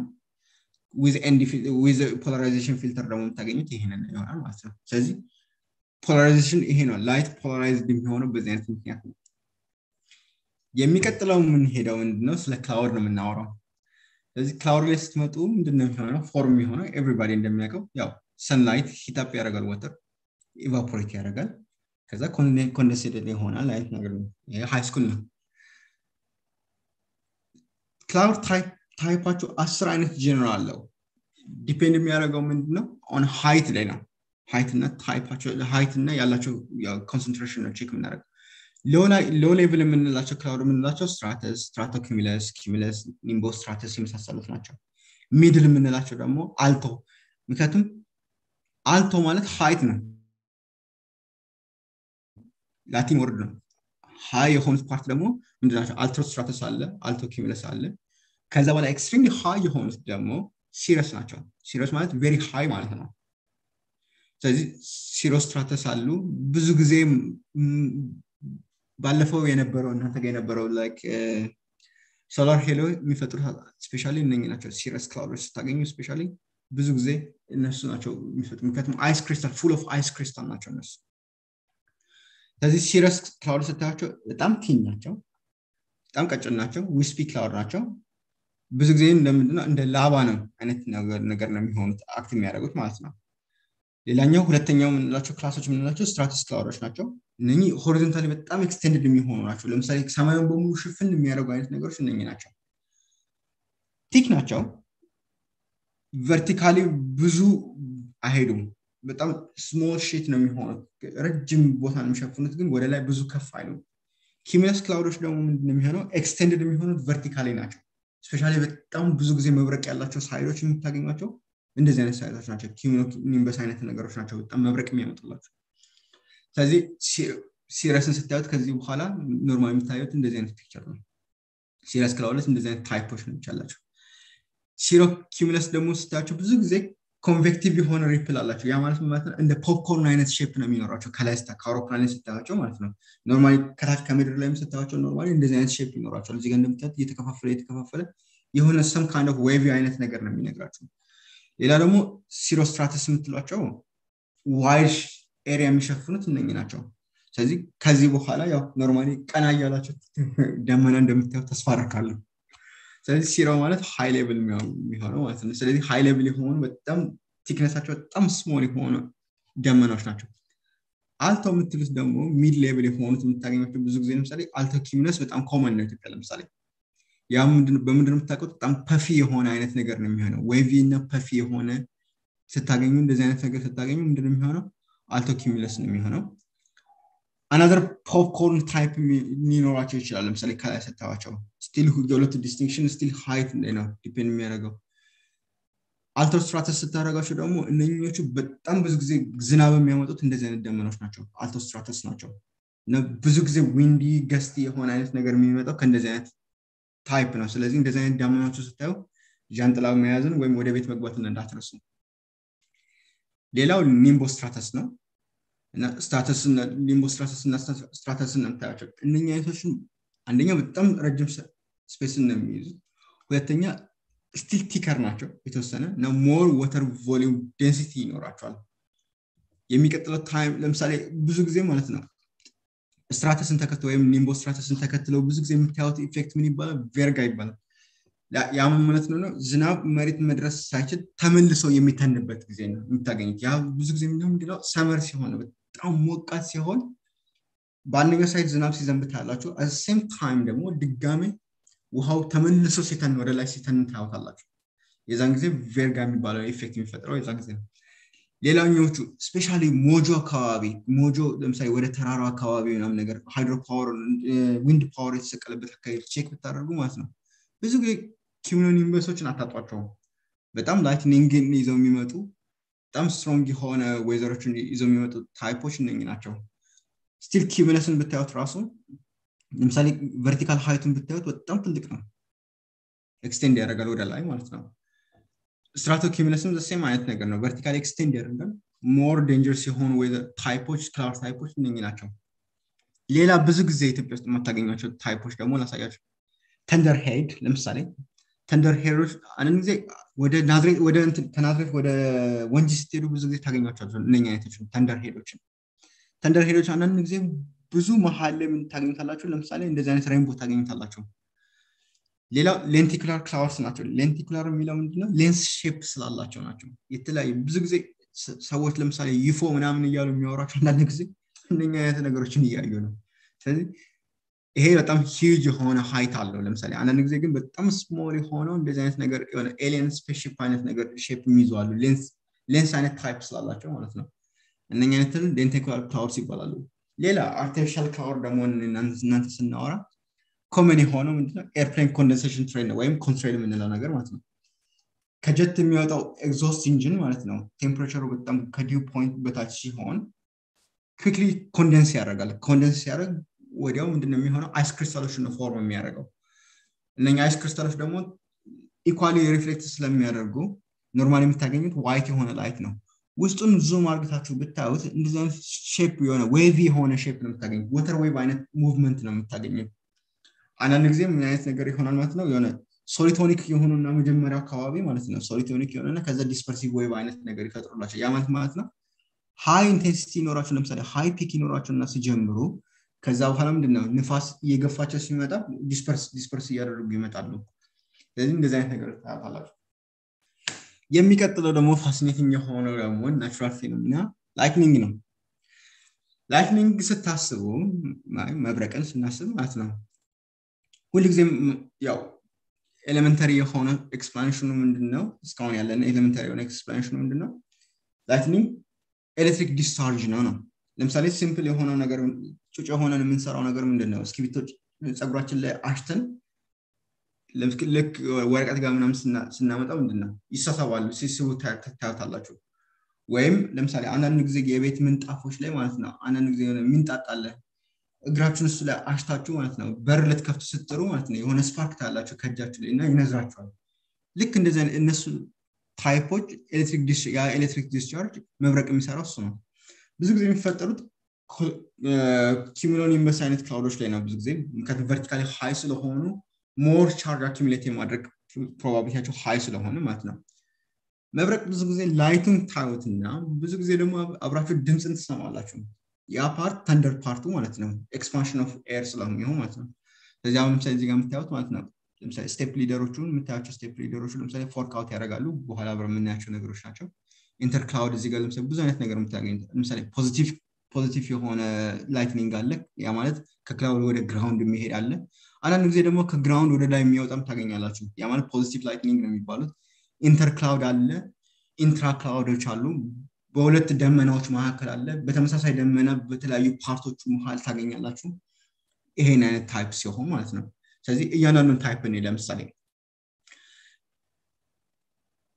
ኤሌክትሪክ ዲስቻርጅ ነው ካለን ላይት የሚፈጥረው ፓርቱ ኤሌክትሪክ ዲስቻርጅ ነው ካለን ተንደር ፓርቱ ድምጽ ፓርቱ ከየት እንደሚመጣ ቼክ እናድርግ ለምሳሌ ተንደር ብዙ ጊዜ የሚፈጠረው ምንድነው ኤሌክትሪክ ቻርጁ ዲስቻርጅ ሲያደርግ ያ ፓዝ እዛ ጋር ያለን ኤር ሞለኪውሎች በሙሉ ማሞቅ ይጀምራል በፍጥነት ነው የሚያሞቃቸው ምክንያቱም ዴንስ የሆነ አየር በፍጥነት ስታሞቁት ያ ማለት ቴምፕሬቸሩ ከ30 እስከ 50 ዲግሪ ሴንቲግሬድ ዲግሪ ፋራናይት ይደርሳል ያ ማለት ነው ከ3 እስከ 5 ታይምስ የሰን ሰርፌስ ቴምፕሬቸር በላይ ነው የሚሆነው ማለት ነው ስለዚህ ያን የሚያክል ሙቀት ለስሞል ለሆነ ኤር ዴንሲቲ ባንድ ሲሰጡት ምንድነው የሚያደርገው በፍጥነት ኤክስፓንድ ማድረግ ይጀምራል በፍጥነት ኤክስፓንድ ሲያደርግ ምንድነው የሚሆነው ግሎ ያደርግና ማለት ነው ሾክ ዌቭ ይፈጥራል ያ ሾክ ዌቭ የሚሄደው ምንድነው ሳውንድ ነው የሚሆነው መጥቶ ስለዚህ ለምሳሌ ቀላል የሆነ ፓርት የምታዩት ለምሳሌ ቪዲዮአታችሁ እንደሆነ አላቀም ጀቶች ብዙ ጊዜ ማለት ነው ምንድነው የሚሆነው ሾክ ዌቭ ይፈጥራሉ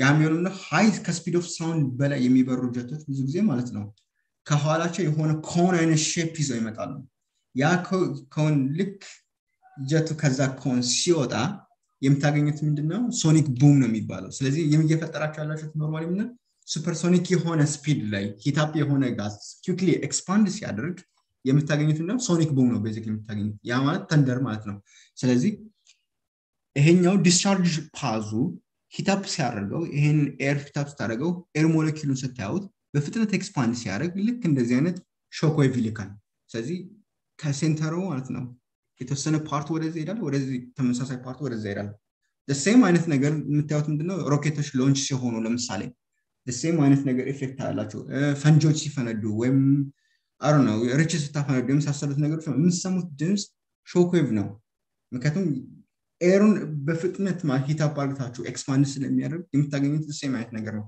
ለምሳሌ ሾክ ዌቭ በጣም አደገኛ መሆኑን የምታውቁት መች ነው ሮኬት ሎንች ሲኖር ነው ለምሳሌ የድሮን I don't know ስፔሻል ድሮን ሎንች ሲደረጋታችሁ ተሰናችሁ አይታችሁ ታውቃላችሁ ወይም አሁን ያሉት ሮኬቶች ራሱ ሎንች ሲደረጋታችሁ ታውቃላችሁ ልክ ሎንች ሰዓት ላይ ቀድሞ የሚደፋ ውሃ ሁሉ ጊዜ ታያላችሁ ያ ውሃ እስከ ሚሊዮን ጋለን ውሃ ነው የሚሆነው ለምንድነው ውሃ የሚያገለግለው ነው ውሃ የሚያገለግለው ለምንድነው ለምሳሌ ሮኬቱን ኢግናይት ስታደርጉ ሃይድሮጅን እና ኦክሲጅን ሲገናኙ ምክንያቱም ኤክስፕሎሲቭ የሆነ ሪአክሽን ነው ቤዚክሊ ፈንጂ ነው የምታፈነዱት ስለዚህ ከዛ የሚወጣው ሪአክሽን ሳውንድ ዌቭ ነው የሚፈጥረው ስለዚህ ያ ሳውንድ ዌቭ ምንድነው የሚሆነው ሰፕረስ ለማድረግ ምን ትፈልጋላችሁ ውሃ ትፈልጋላችሁ ምክንያቱም ውሃ በብል ይሰራና እነኛ በብል ውስጥ ትራፕ ይሆናል እያንዳንዱ ሾክ ዌቭ ማለት ነው አለዛ ግን ውሃ ባይኖር ኖሮ ምንድነው የሚሆነው ማለት ነው ከዛ የሚወጣው ሾክ ዌቭ ማለት ነው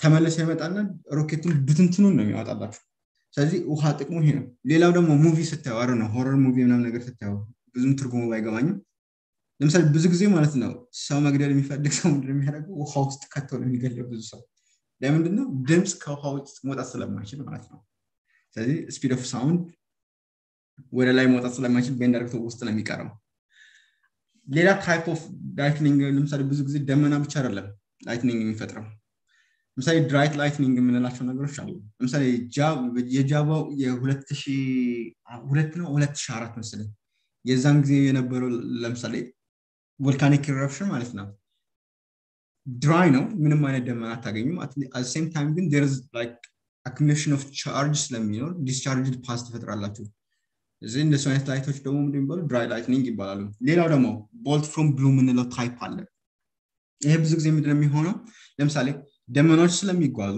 ላይትኒንግ አብሮ ትራቭል ያደርጋል አንዳንድ ጊዜ ግን ላይትኒንግ ፓውዙ ማለት ነው ምንድነው የሚሆነው ላግ ያደርጋል ከደመና አንፃር ስለዚህ ብሉ በሆነው ስካይ ላይ ላይትኒንግ ታገኛላችሁ እነኛ ላይትኒንጎች ምንድነው ይባላል ብሉ ፍሮም ብሉ ነው ቦልት ፍሮም ብሉ ነው ምክንያቱም ከደመና ርቆ ስለሚፈጠር ማለት ነው ብዙ ጊዜ እንደዚህ አይነት ነገር የሚያጋጥማቸው ለምሳሌ ሳይክል ክሮስ ካንትሪ ሳይክል የሚነዱ ሰዎች ምናምን ነገር ብዙ ጊዜ እንደዚህ አይነት ሂስትሪ ይነግሯቸዋል ስለዚህ ቻርጅ አኩሙሌሽን እንዴት ነው የሚፈጠረው ቻርጅ ዲስቻርጅ መሆኑን ካወቅን ኤሌክትሪክ ዲስቻርጅ ላይትኒንግ እንደሚፈጠር ኦሬዲ ከተስማማን ኤክስፕላኔሽኑ ምንድነው ስለዚህ ኖርማሊ ምንድነው የሚሆነው ሆት ኤር አፕሊፍት ይሆናል አፕሊፍት ሲሆን አፍ ድራፍት ነው የሚሆነው ከዛ በኋላ ምንድነው መሆኑ ጀምረው መቀዝቀዝ ይጀምርና ወተር ድሮፕሌት ይሰራል እነኛ ኮልድ የሆኑ ወተር ድሮፕሌቶች ከአይስ ክሪስታል ጋር ሲጋጩ ምን ይፈጥራሉ ግሮፕል ይፈጥራሉ ያ ማለት ምንድነው ሶፍት የሆነ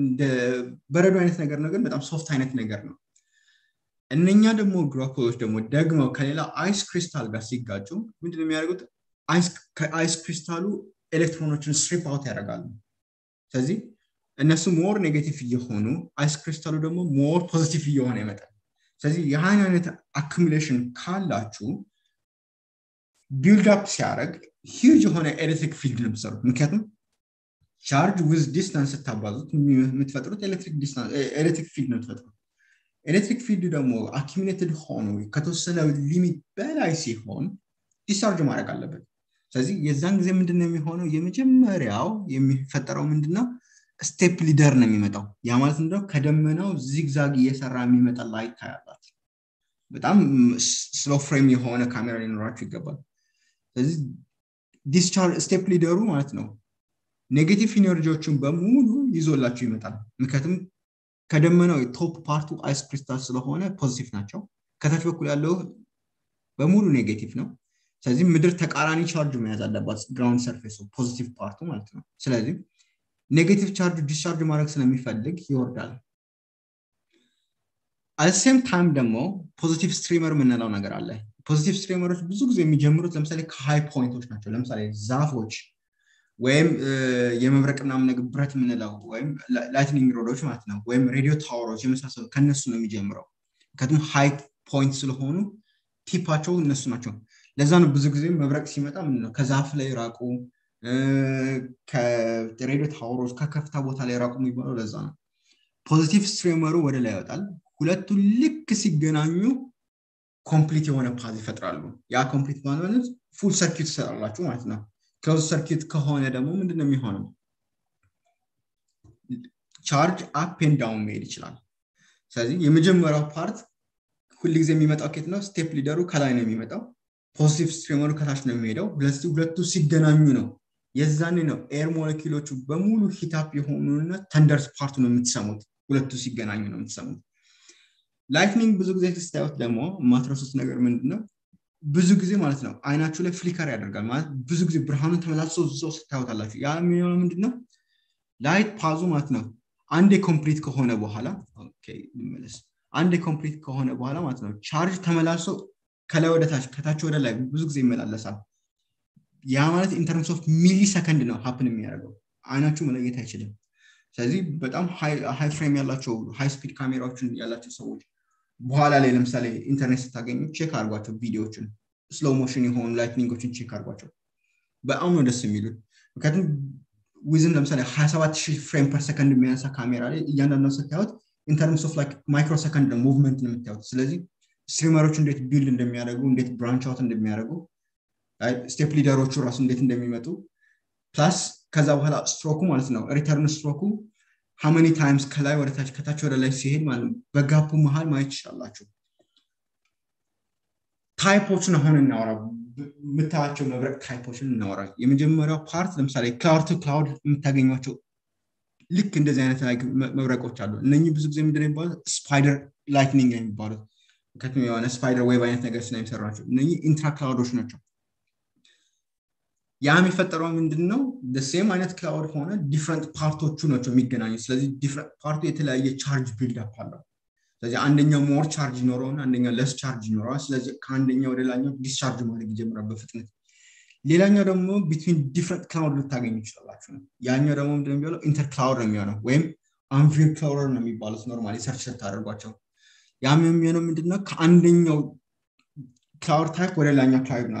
አንደኛው ለምሳሌ ኪሚኖኒምበስ ሊሆን ይችላል። ሌላኛው ደግሞ ኒምበስ ለምሳሌ ስትራተስ ምናምን ነገር አይነት ነገር ይሆናል። ስለዚህ በሁለቱ መሃል ሙቭ ያደርጋል። የዛን ጊዜ የምታገኟቸው ኢንተር ክላውድ ናቸው የሚሆኑ። አንዳንድ ጊዜ ደግሞ ኢንትራ ክላውዶች ውስጥ ማለት ነው ሴም አይነት ክላውድ ውስጥ ሆኖ ሙሉ ፓዙን አታዩትም፣ ግን የሆነ ፍላሽ የሚያደርግ ነገር ታያላችሁ። እነኛ አይነት ደግሞ ምን ይባላሉ? ሺት ላይትኒንግ ነው የሚባሉት። ያ ማለት ምክንያቱም ምንድነው ያው ስሞል አይነት ሰርፌስ የምታዩት ነገር ስሞል ሰርፌስ ግሎው የሚያደርግ ሰርፌስ ነው የምታዩት፣ በጣም ስሞል ኤክስቴንድድ የሆነ። ሌላኛው ታይፖች ደግሞ ምንድነው የሚሆነው? ለምሳሌ ማለት ነው ተንደር ፓርቱን አትሰሙትም፣ ግን ላይቱን ብቻ ታውታላችሁ። እንደዚህ አይነት ደግሞ የሚሆኑት ምንድናቸው? ሂት ላይትኒንግ ነው የሚባሉት። ሮንግ ኔም ነው ግን ስቲል ሂት ላይትኒንግ ነው የሚባሉት። ምንድነው ያው እየዘነበ አይደለም የምታዩት፣ እናንተ ጋር እየዘነበ አይደለም፣ ሌላ ቦታ እየዘነበ ነው ያለው፣ ግን እናንተ ጋር ምንድነው የሚሆነው? ብርሃኑን ፍላሹን ብቻ ነው የምታዩት፣ ድምጹን አትሰሙትም። ስለዚህ ድምጹ ኦልሬዲ ዴሲፔት አድርጎ ጨርሷል ማለት ነው somewhere else። ምክንያቱም በላይቱ መሀልና በሳውንዱ መሀል ያለው ዲፍረንስ ትቆጥሩ ለምሳሌ ስትቆጥሩት ማለት ነው። ለምሳሌ ሳውንድ ትራቭል የሚያደርገው 334 አካባቢ ሜትር ፐር ሰከንድ መሰለኝ የሚሆነው። ስለዚህ ያ ማለት ነው for 1 ማይል 5 ሰከንድ ዲል ያላችሁ። ስለዚህ 5 ሰከንድ ትቆጥሩና ታባዙታላችሁ። የዛን ጊዜ ምን ያህል ዲፍረንስ ፐር ማይል ማለት ነው። ለምሳሌ 1 ሚሲሲፒ 2 ሚሲሲፒ 3 ሚሲሲፒ ብላችሁ ቆጥራችሁ ማለት ነው በ5 ስታባዙት ማለት ነው ምን ያህል ማይል እንደሆነ ታውቃላችሁ፣ ወይም ምን ያህል ኪሎ ሜትር ከእናንተ እንደሚርቅ ማየት ይችላልላችሁ። በሁለቱ መሃል ለምሳሌ በአንደኛው ድምጽ መሃል በላይትን መሃልና በድምጽ መሃል ያለው ዲስታንስ የምትቆጥሩት ማለት ነው። ስትቆጥሩ 1 2 3 4 ያላችሁ ስትቆጥሩ ማለት ነው ትንሽ ከሆነ ቅርብ ነው ማለት ነው። ብዙ ከሆነ ያ ላይትኒንግ ማለት ነው somewhere else እየዘነበ ነው እናንተ ጋር ሳይሆን ማለት ነው። ስለዚህ በዛ መለየት ይችላልላችሁ። ሌላኛው ታይፕ ደግሞ ለምሳሌ ፎርክ ላይትኒንግ የምንለው ምንድነው? ስቴፕ ሊደሩ ለምሳሌ ከአንድ በላይ ሆነ ማለት ብራንች አውት ያደርጋል። ስትሪመሮቹ ብራንች አውት የሚያደርጉ ከሆነ ፎርክ ላይትኒንግ ተብሎ ነው የሚጠራው። ሌላኛው ታይፕ ደግሞ ማለት ነው ፖዚቲቭ ላይትኒንግ የምንለው ነገር አለ ፖዚቲቭ ላይትኒንግ ምንድነው ከታች ወደ ላይ ነው የሚወጣው ሶሪ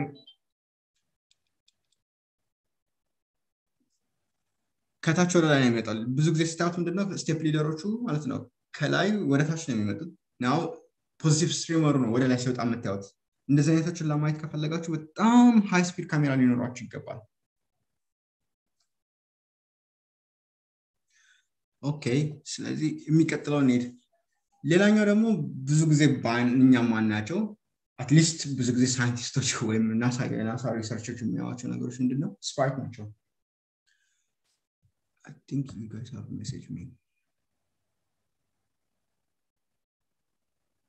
okay I think በዚህ መጨረስ ይችላልው okay anyways 10 minutes አለን የሚለው okay anyways የሚቀጥለው ፓርት የነበረው ሬንቦው ነው ያው ሬንቦው እንዴት ሲንግል ላይክ ሬንቦው ቀለሙን ስታዩት ከሬድ ጀምሮ እስከ ብሉ ሳይድ ወይም ላይክ ቫዮሌት ሳይድ ይሄዳል sometimes twice ልታዩ ሁለት sometimes double rainbow ልታገኙ ትችላላችሁ ምክንያቱም ለምሳሌ ዛንግ የሚሆነው ምንድነው ላይት ወተር ድሮፕሌት ሲገባ twice ሪፍሌክት ስለሚያደርግ ማለት ነው ደብል ሬንቦው ታገኛችሁ የመጀመሪያው 40 ዲግሪ ሲሆናል የሚቀጥለው twice about 22 ዲግሪ half of ነው የሚሆነው በዚህ መሃል የምታገኙት ምንድነው ላይት ከ42 ዲግሪ በታች any light reflect ማድረግ ስለሚችል all color reflect ማድረግ ስለሚችሉ ኮምቢኔሽናቸው ዋይት ይሆናል ከ42 ዲግሪ በላይ ደግሞ ሪፍሌክት ማድረግ ስለማይችል ላይት ኖርማሊ ማለት ነው ብላክ ይሆናል ሚሲንግ ኦፍ ላይት ስለሚሆን ማለት ነው ስለዚህ ስታዩት ምንድነው ላይት ወተር ሞለኪውልም ሆነ ፕሪዝምም ሪፍራክቲቭ ኢንዴክሳቸው ፍሪኩዌንሲ ላይ ዲፔንድ ስለሚያደርግ የተለያየ ላይት በተለያየ ስፒድ መሄድ ይችላል ስለዚህ ብሉ ቫዮሌት እና ብሉ ለምሳሌ ስሎሊ ትራቨል የሚያደርጉ ስለዚህ ሞር ቤንድ ያደርጋሉ ስለዚህ የምታዩት ብሉ ፓርቱ ማለት ነው ከናንተ ርቆ ታዩታላችሁ ሬድ ፓርቱ ወደ እናንተ ይመጣል ማለት ነው ስለዚህ ቀድማችሁ የምታዩት ማለት ነው ብሉ ፓርቱ ታች ይሆንና ሬድ ፓርቱ ላይ ይሆናል ሁለተኛው ፓርት ላይ ግን ስታዩት ማለት ነው ሰከንድ ሬንቦው ስታዩት ማለት ነው ቀለሙ ተገላቢጦች ነው የሚሆነው ኤኒዌይስ ኢትስ ዲስፐርሽን ነው ስለዚህ ለምንድን ነው በንቻፕ የሚያደርገው ብትሉኝ ለምሳሌ ማለት ነው የሚመጣው ላይት የተለያየ ፖይንት ኦፍ ዘ ላይት ነው ወተር ፖይንት ነው የሚነካው ስለዚህ በተለያየ እንግዲህ የመጣ ስለሚሆን የዛ ሁሉ ኩሙሌሽን መጨረሻ ላይ ከ42 ዲግሪ በላይ መሄድ ስለማይችል 42 ዲግሪ ላይ ይሰበሰባል ያ ሲሰበሰብ ማለት ነው አንድ ላይን ሳይሆን ብዙ ላይኖች ሲሰባሰቡ እንደዚህ አይነት ባንድ ይሰጣቸዋል ስለዚህ ሬንቦው ባንድ ምንድነው ለዛ ነው ኖርማሊ ከ22 ጀምሮ እስከ ከ22 ጀምሮ እስከ 42 ዲግሪ ድረስ ታያታላችሁ በዲስታንስ ደረጃ half of ነው የምታዩት half of the circle ነው የምታዩት ምክንያቱም ሆራይዘኑ half ስለሚቆርጥባችሁ ልክ እንደዚህ ስለሚሆን ማለት ነው ግን ለምሳሌ አውሮፕላን ላይ ብትሆኑ ወይም ሃይ ፖይንት ላይ ብትሆኑ ሙሉ ሰርክሉን የማየት እድል ይኖራችኋል ሰንሴት ላይ ለምሳሌ ሬንቦው የምታዩት ከሆነ ብዙ ጊዜ ሞኖክሮማቲክ ቦው ነው የሚባለው ምክንያቱም ብዙ ላይቱ ሪፍሌክትድ በዴንስ የሆነው ኤር ማለት ነው ብዙም ፊልተር ያደርግና የምታገኙት በሙሉ ሬድ ፓርቱን ብቻ ይሆናል ስለዚህ ሬድ ቦው ወይም ሞኖክሮማቲክ ቦው ይባላል ማለት ነው ሃይ ፖይንት ላይ ከሆናችሁ ለምሳሌ ለምሳሌ ይሄኛው ቪክቶሪያ ሌክ ላይ የተነሳ ነው የኔ ፒክቸር አይደለም ኖርማሊ ኦልሞስት ብዙ ፓርት ኦፍ ዘ ሰርክል እያያችሁት ነው እሱ ብቻ አይደለም ለምሳሌ ፋውንቴኖች የምታገኟቸው ከሆነ ወተር ፎሎች አካባቢ ስትሄዱ እንደዚህ አይነት ነገር ታዩታላችሁ አይ ቲንክ ይበቃል ለምሳሌ ጥያቄ ካላችሁ 10 ደቂቃ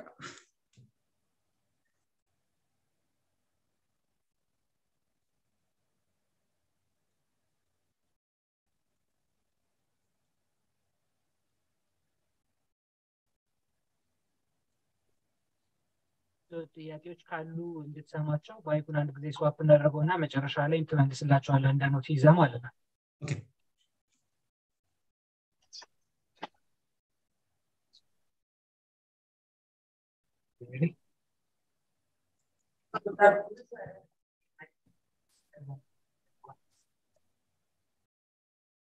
ድምፁ ለሱ ለሚገባ እዚህ ቼንጅ እናደርጋለን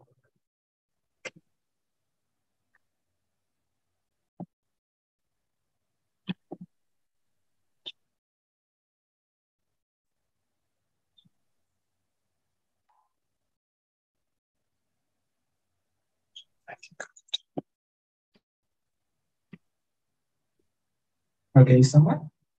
Yeah.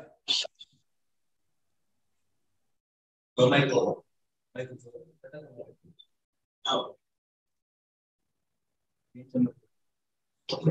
ሁለተኛው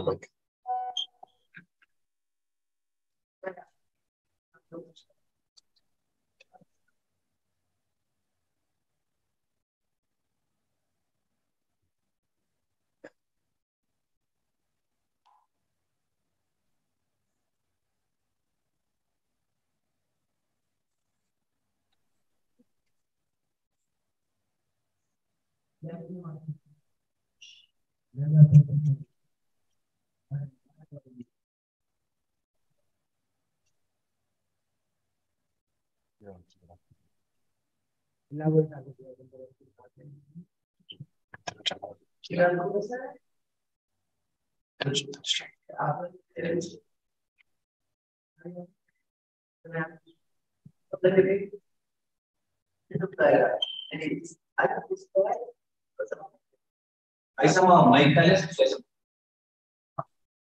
think ማድረግ የምችለው የነሱን ጥያቄ ተቀበለ ለአንተ ለኔ ብታወራ ነው የሚቀለው ምክንያቱም የነሱ ድምጽ ያሰማው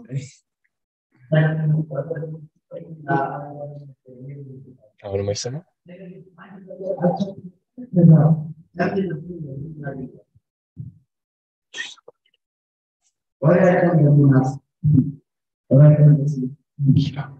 ስመጥያችሁ ተቀበላችኋል ስፒክ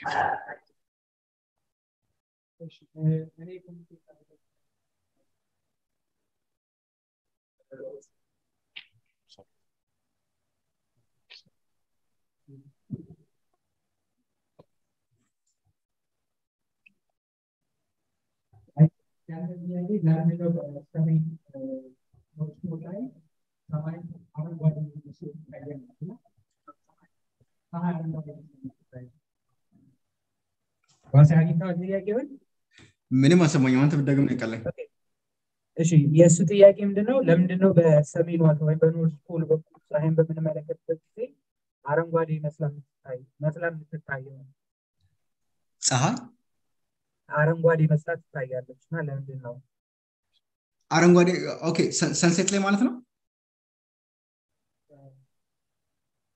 አንድ ጊዜ ድገምልኝ ያ ብትደግምልኝ ነው የሚሻለው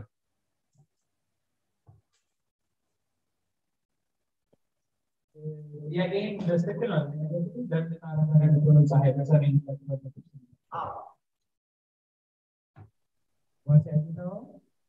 አረ ንገረኝ በእናትህ በሰሜን ንፍቀ ክበብ በኩል ስናይ ለምንድነው ፀሐይ አረንጓዴ መስላ የምትታየው ጥያቄው ወይ ስለ ኤሮራ ቦሪያለስ ነው የምናወራው ወይ ስለ ፀሐይ አረንጓዴ ሆና ነው የምናየው አሮራ ነው ወይ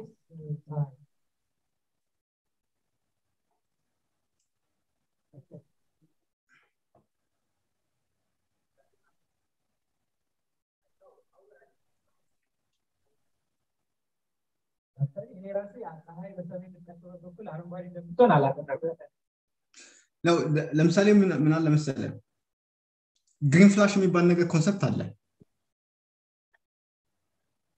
ያ ማለት ነው ለምሳሌ ፀሐይ በጣም ስትጠልቅ ማለት ነው በጣም ሆሪዞንታል የሆነ ባዶ ሜዳ አግኝተ ፀሐይ ልትጠልቅ ስትል ማለት ነው ስፔሻሊ ውሃ ካገኘ ወይም በጣም ባዶ ቦታ ሆኖ ማለት ነው ሆራይዞኑ ክፍት ሆኖ ማለት ነው ብዙ ጊዜ ፀሐይ ማለት ነው ካሜራ ይዘህ ዙም አውት አድርገህ ብታነሳው ማለት ነው ለምሳሌ ግሪን ፍላሽ ታያለ ኖርማሊ ያ ማለት ነው ፀሐይ ለምሳሌ አረንጓዴ መሆን ትጀምራለች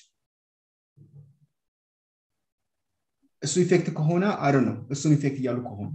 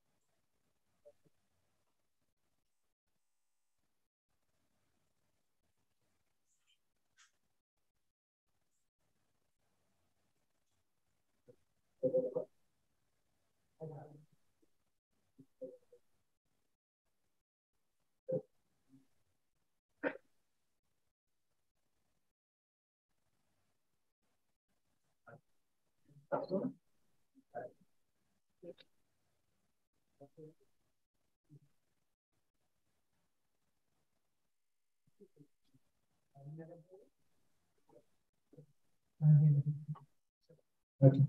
So was I about Sun Halo? You know Sun Halo. I think that number of notification number was like Sun Halo. Okay. So part ቀላል ነው I think በፒክቸር መመለስ እችላለሁ Okay normally ባለፈው አውርተናል at least normally ሰንሄሎ የሚፈጠረው ወይም ሰንሄሎ ሰንዶግ የመሳሰሉ ነገሮች የሚፈጠሩት መች ነው ሰማይ ላይ ማለት ነው አይስ ክሪስታል ሲኖሩ እነኛ አይስ ክሪስታሎች ማለት ነው ላይትን ቤንድ ያደርጋሉ ሪፍራክት ያደርጋሉ ስፔሻሊ እንደዚህ አይነት ሮድ አይነት ነገር ካገኛችሁ ወይም እንደዚህ አይነት ስራስ የሚመስሉ ነገሮች ካገኛችሁ ወይም ስታክ የሆኑ እንደዚህ አይነት ክሪስታሎች ሄክሳጎናል ክሪስታሎች ስታክ ካደረጉና ወደ ላይ ሮድ ታይፕ ከሰሩላችሁ ከነሱ የሚመጣው ላይት ምንድነው የሚሆነው ቤንድ ያደርግና 22 ዲግሪ ይሰራል ያ 22 ዲግሪ ማለት ነው የሚመጣው ሰርክል የሆነ ሪፍራክትድ የሆነ ላይት ሰንሄሎ የምትሉት እሱ ነው ሌላ የተለየ ነገር ነው ባጭሩ ከአይስ ክሪስታል የሚወጣው ላይት ሲሰበሰብ ነው የምታገኙት ስለዚህ ምንድነው የሚሆነው ልክ እንደዚህ አይነት ታይፕ ማለት ነው የሚሆነው ልክ እንደ ሬንቦው ማለት ነው አይስ ክሪስታል ላይት ዋይት ላይት ፓራራል የሆነው ከላይት ከሰን ይመጣል እነኛ አይነት አይስ ክሪስታሎች ውስጥ ይገባላቸዋል ስፔሻሊ ሮድ ታይፕ የሆኑት ማለት ነው እንደ እስራስ የሆኑት ወይም ትራይንት ሄክሳጎናል ሆኖስ ፍላት ሰርፌስ የሆኑት ማለት ነው ከነሱ መጥቶ ቤንድ አርግቶ ወደ እናንተ አይን ሲወጣ የምታገኙት ማለት ነው አግመንትድ የሆነ ወይም የሆነ ፌክ የሆነ ኢሉዥኑ ሰርክሉ የምታገኙት ሰርክሉ ማለት ነው ሰን ሄሎ የምትሉት ወይም ሶላር ሄሎ የምትሉት እሱ ነው ስለዚህ ብዙ ጊዜ የምታገኙት እንደዚህ አይነት ናቸው ቀለሙ ብዙ ጊዜ የሚኖረው ምንድነው አይስ ክሪስታሎቹ ምንድነው አይስ ወተር ላይት ማቴሪያል ሲገባ ማለት ነው ወተር ውስጥም ሲገባ ሆነ ሌሎች ማቴሪያሎች ግላስ ውስጥ ሲገባ ማለት ነው ሪፍራክቲቭ ኢንዴክሱ ዌቭሌንግዝ ላይ ዲፔንድ ስለሚያደርግ የተለያዩ ቀለም በተለያየ ስፒድ ስለሚሄድ በተለያየ ዳይሬክሽን ይወጣሉ ስለዚህ ሬንቦው አይነት ቀለም የምታገኙትም ያው the አይነት ሬንቦውስ ሲፈጠረው የነበረው ነገር ነው በዚህ መልሶ የሚፈጠረው እንደዚህ አይነት ኢፌክት ታገኛላችሁ ሰን ሄሎ ብቻ ሳይሆን ሉናር ሄሎም አለ ጨረቃ አካባቢ ማለት ነው የዛን ጊዜ ምንድነው የሚሆነው ዝናብ ሊዘንብ አካባቢ ሲሆን ነው እንደዚህ ነገር የሚያጋጥማችሁ ምክንያቱም ሌሊት ላይ በጣም ይቀዘቅዝና አይስ ክሪስታል ብቻ ይሰራል ያ አይስ ክሪስታል ስቲል ከሉናር የሚመጣው ላይት ቤንድ ያደርግላቸዋል ስለዚህ ያ ድምር ውጤት ሶላር ሄሎ ወይም ሉናር ሄሎ ይሰጣቸዋል I think ግልጽ ሆናል ብዬ አስባለሁ I don't know.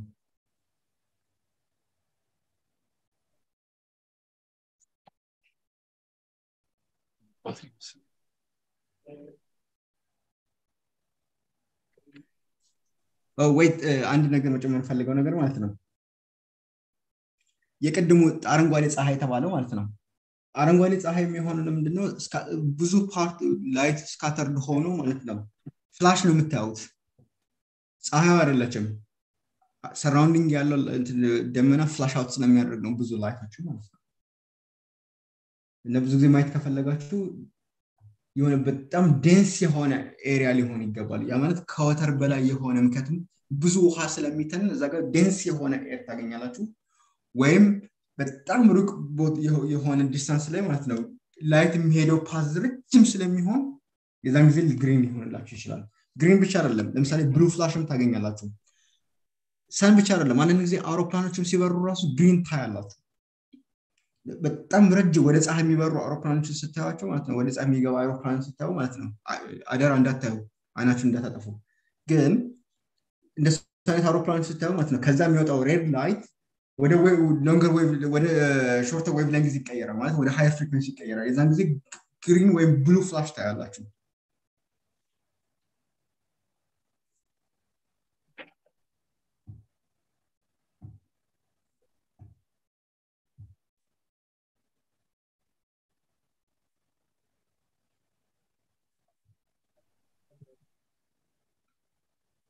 anything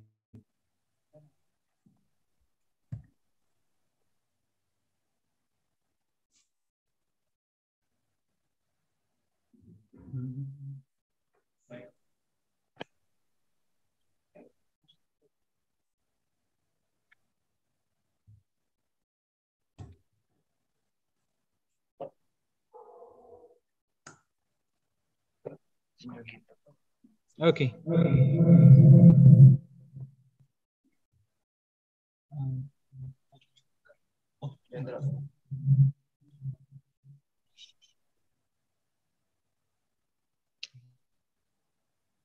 እሺ ሶ ዋሴ ስለነበረን ፕሬዘንቴሽን በጣም እናመሰግናለን በዚህ ኮንክሉድ ማድረግ እንችላለን የዛሬ ፕሮግራማችንን አይ ቲንክ እስካሁን ድረስ አላያችሁትም ነበር በምስል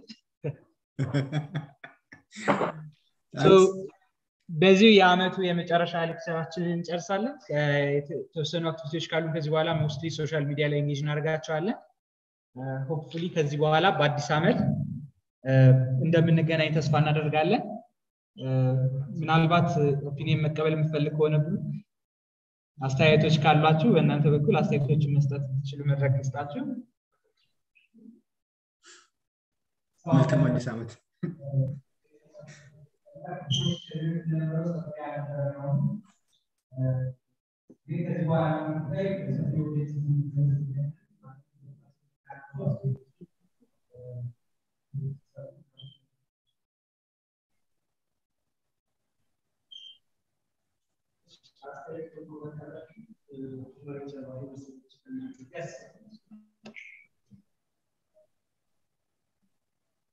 እስከዛ ዋሴን ማሰናበት ስለምችል እናመሰግናለን አየነ መልካም አዲስ አመት መልካም ጊዜ ዋሴ ነው ኦኬ ዋሴ አንድ አስተያየት አለ ላንተ ኦኬ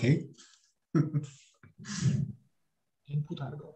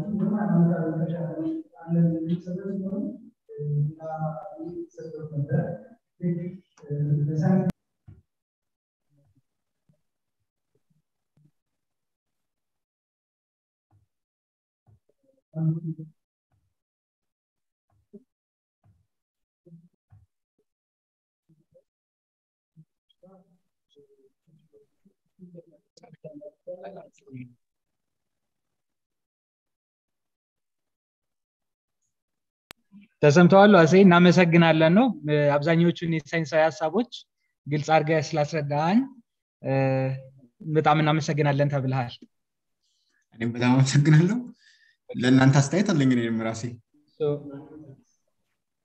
ከተፈቀደልኝ ኤኮ ይፈጥራል ካረግነው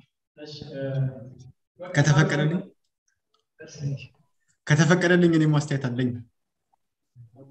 ሪካርድ ያደርጋል የተቻለ ግን ምርቷል ነው እንደገና ያስተያየት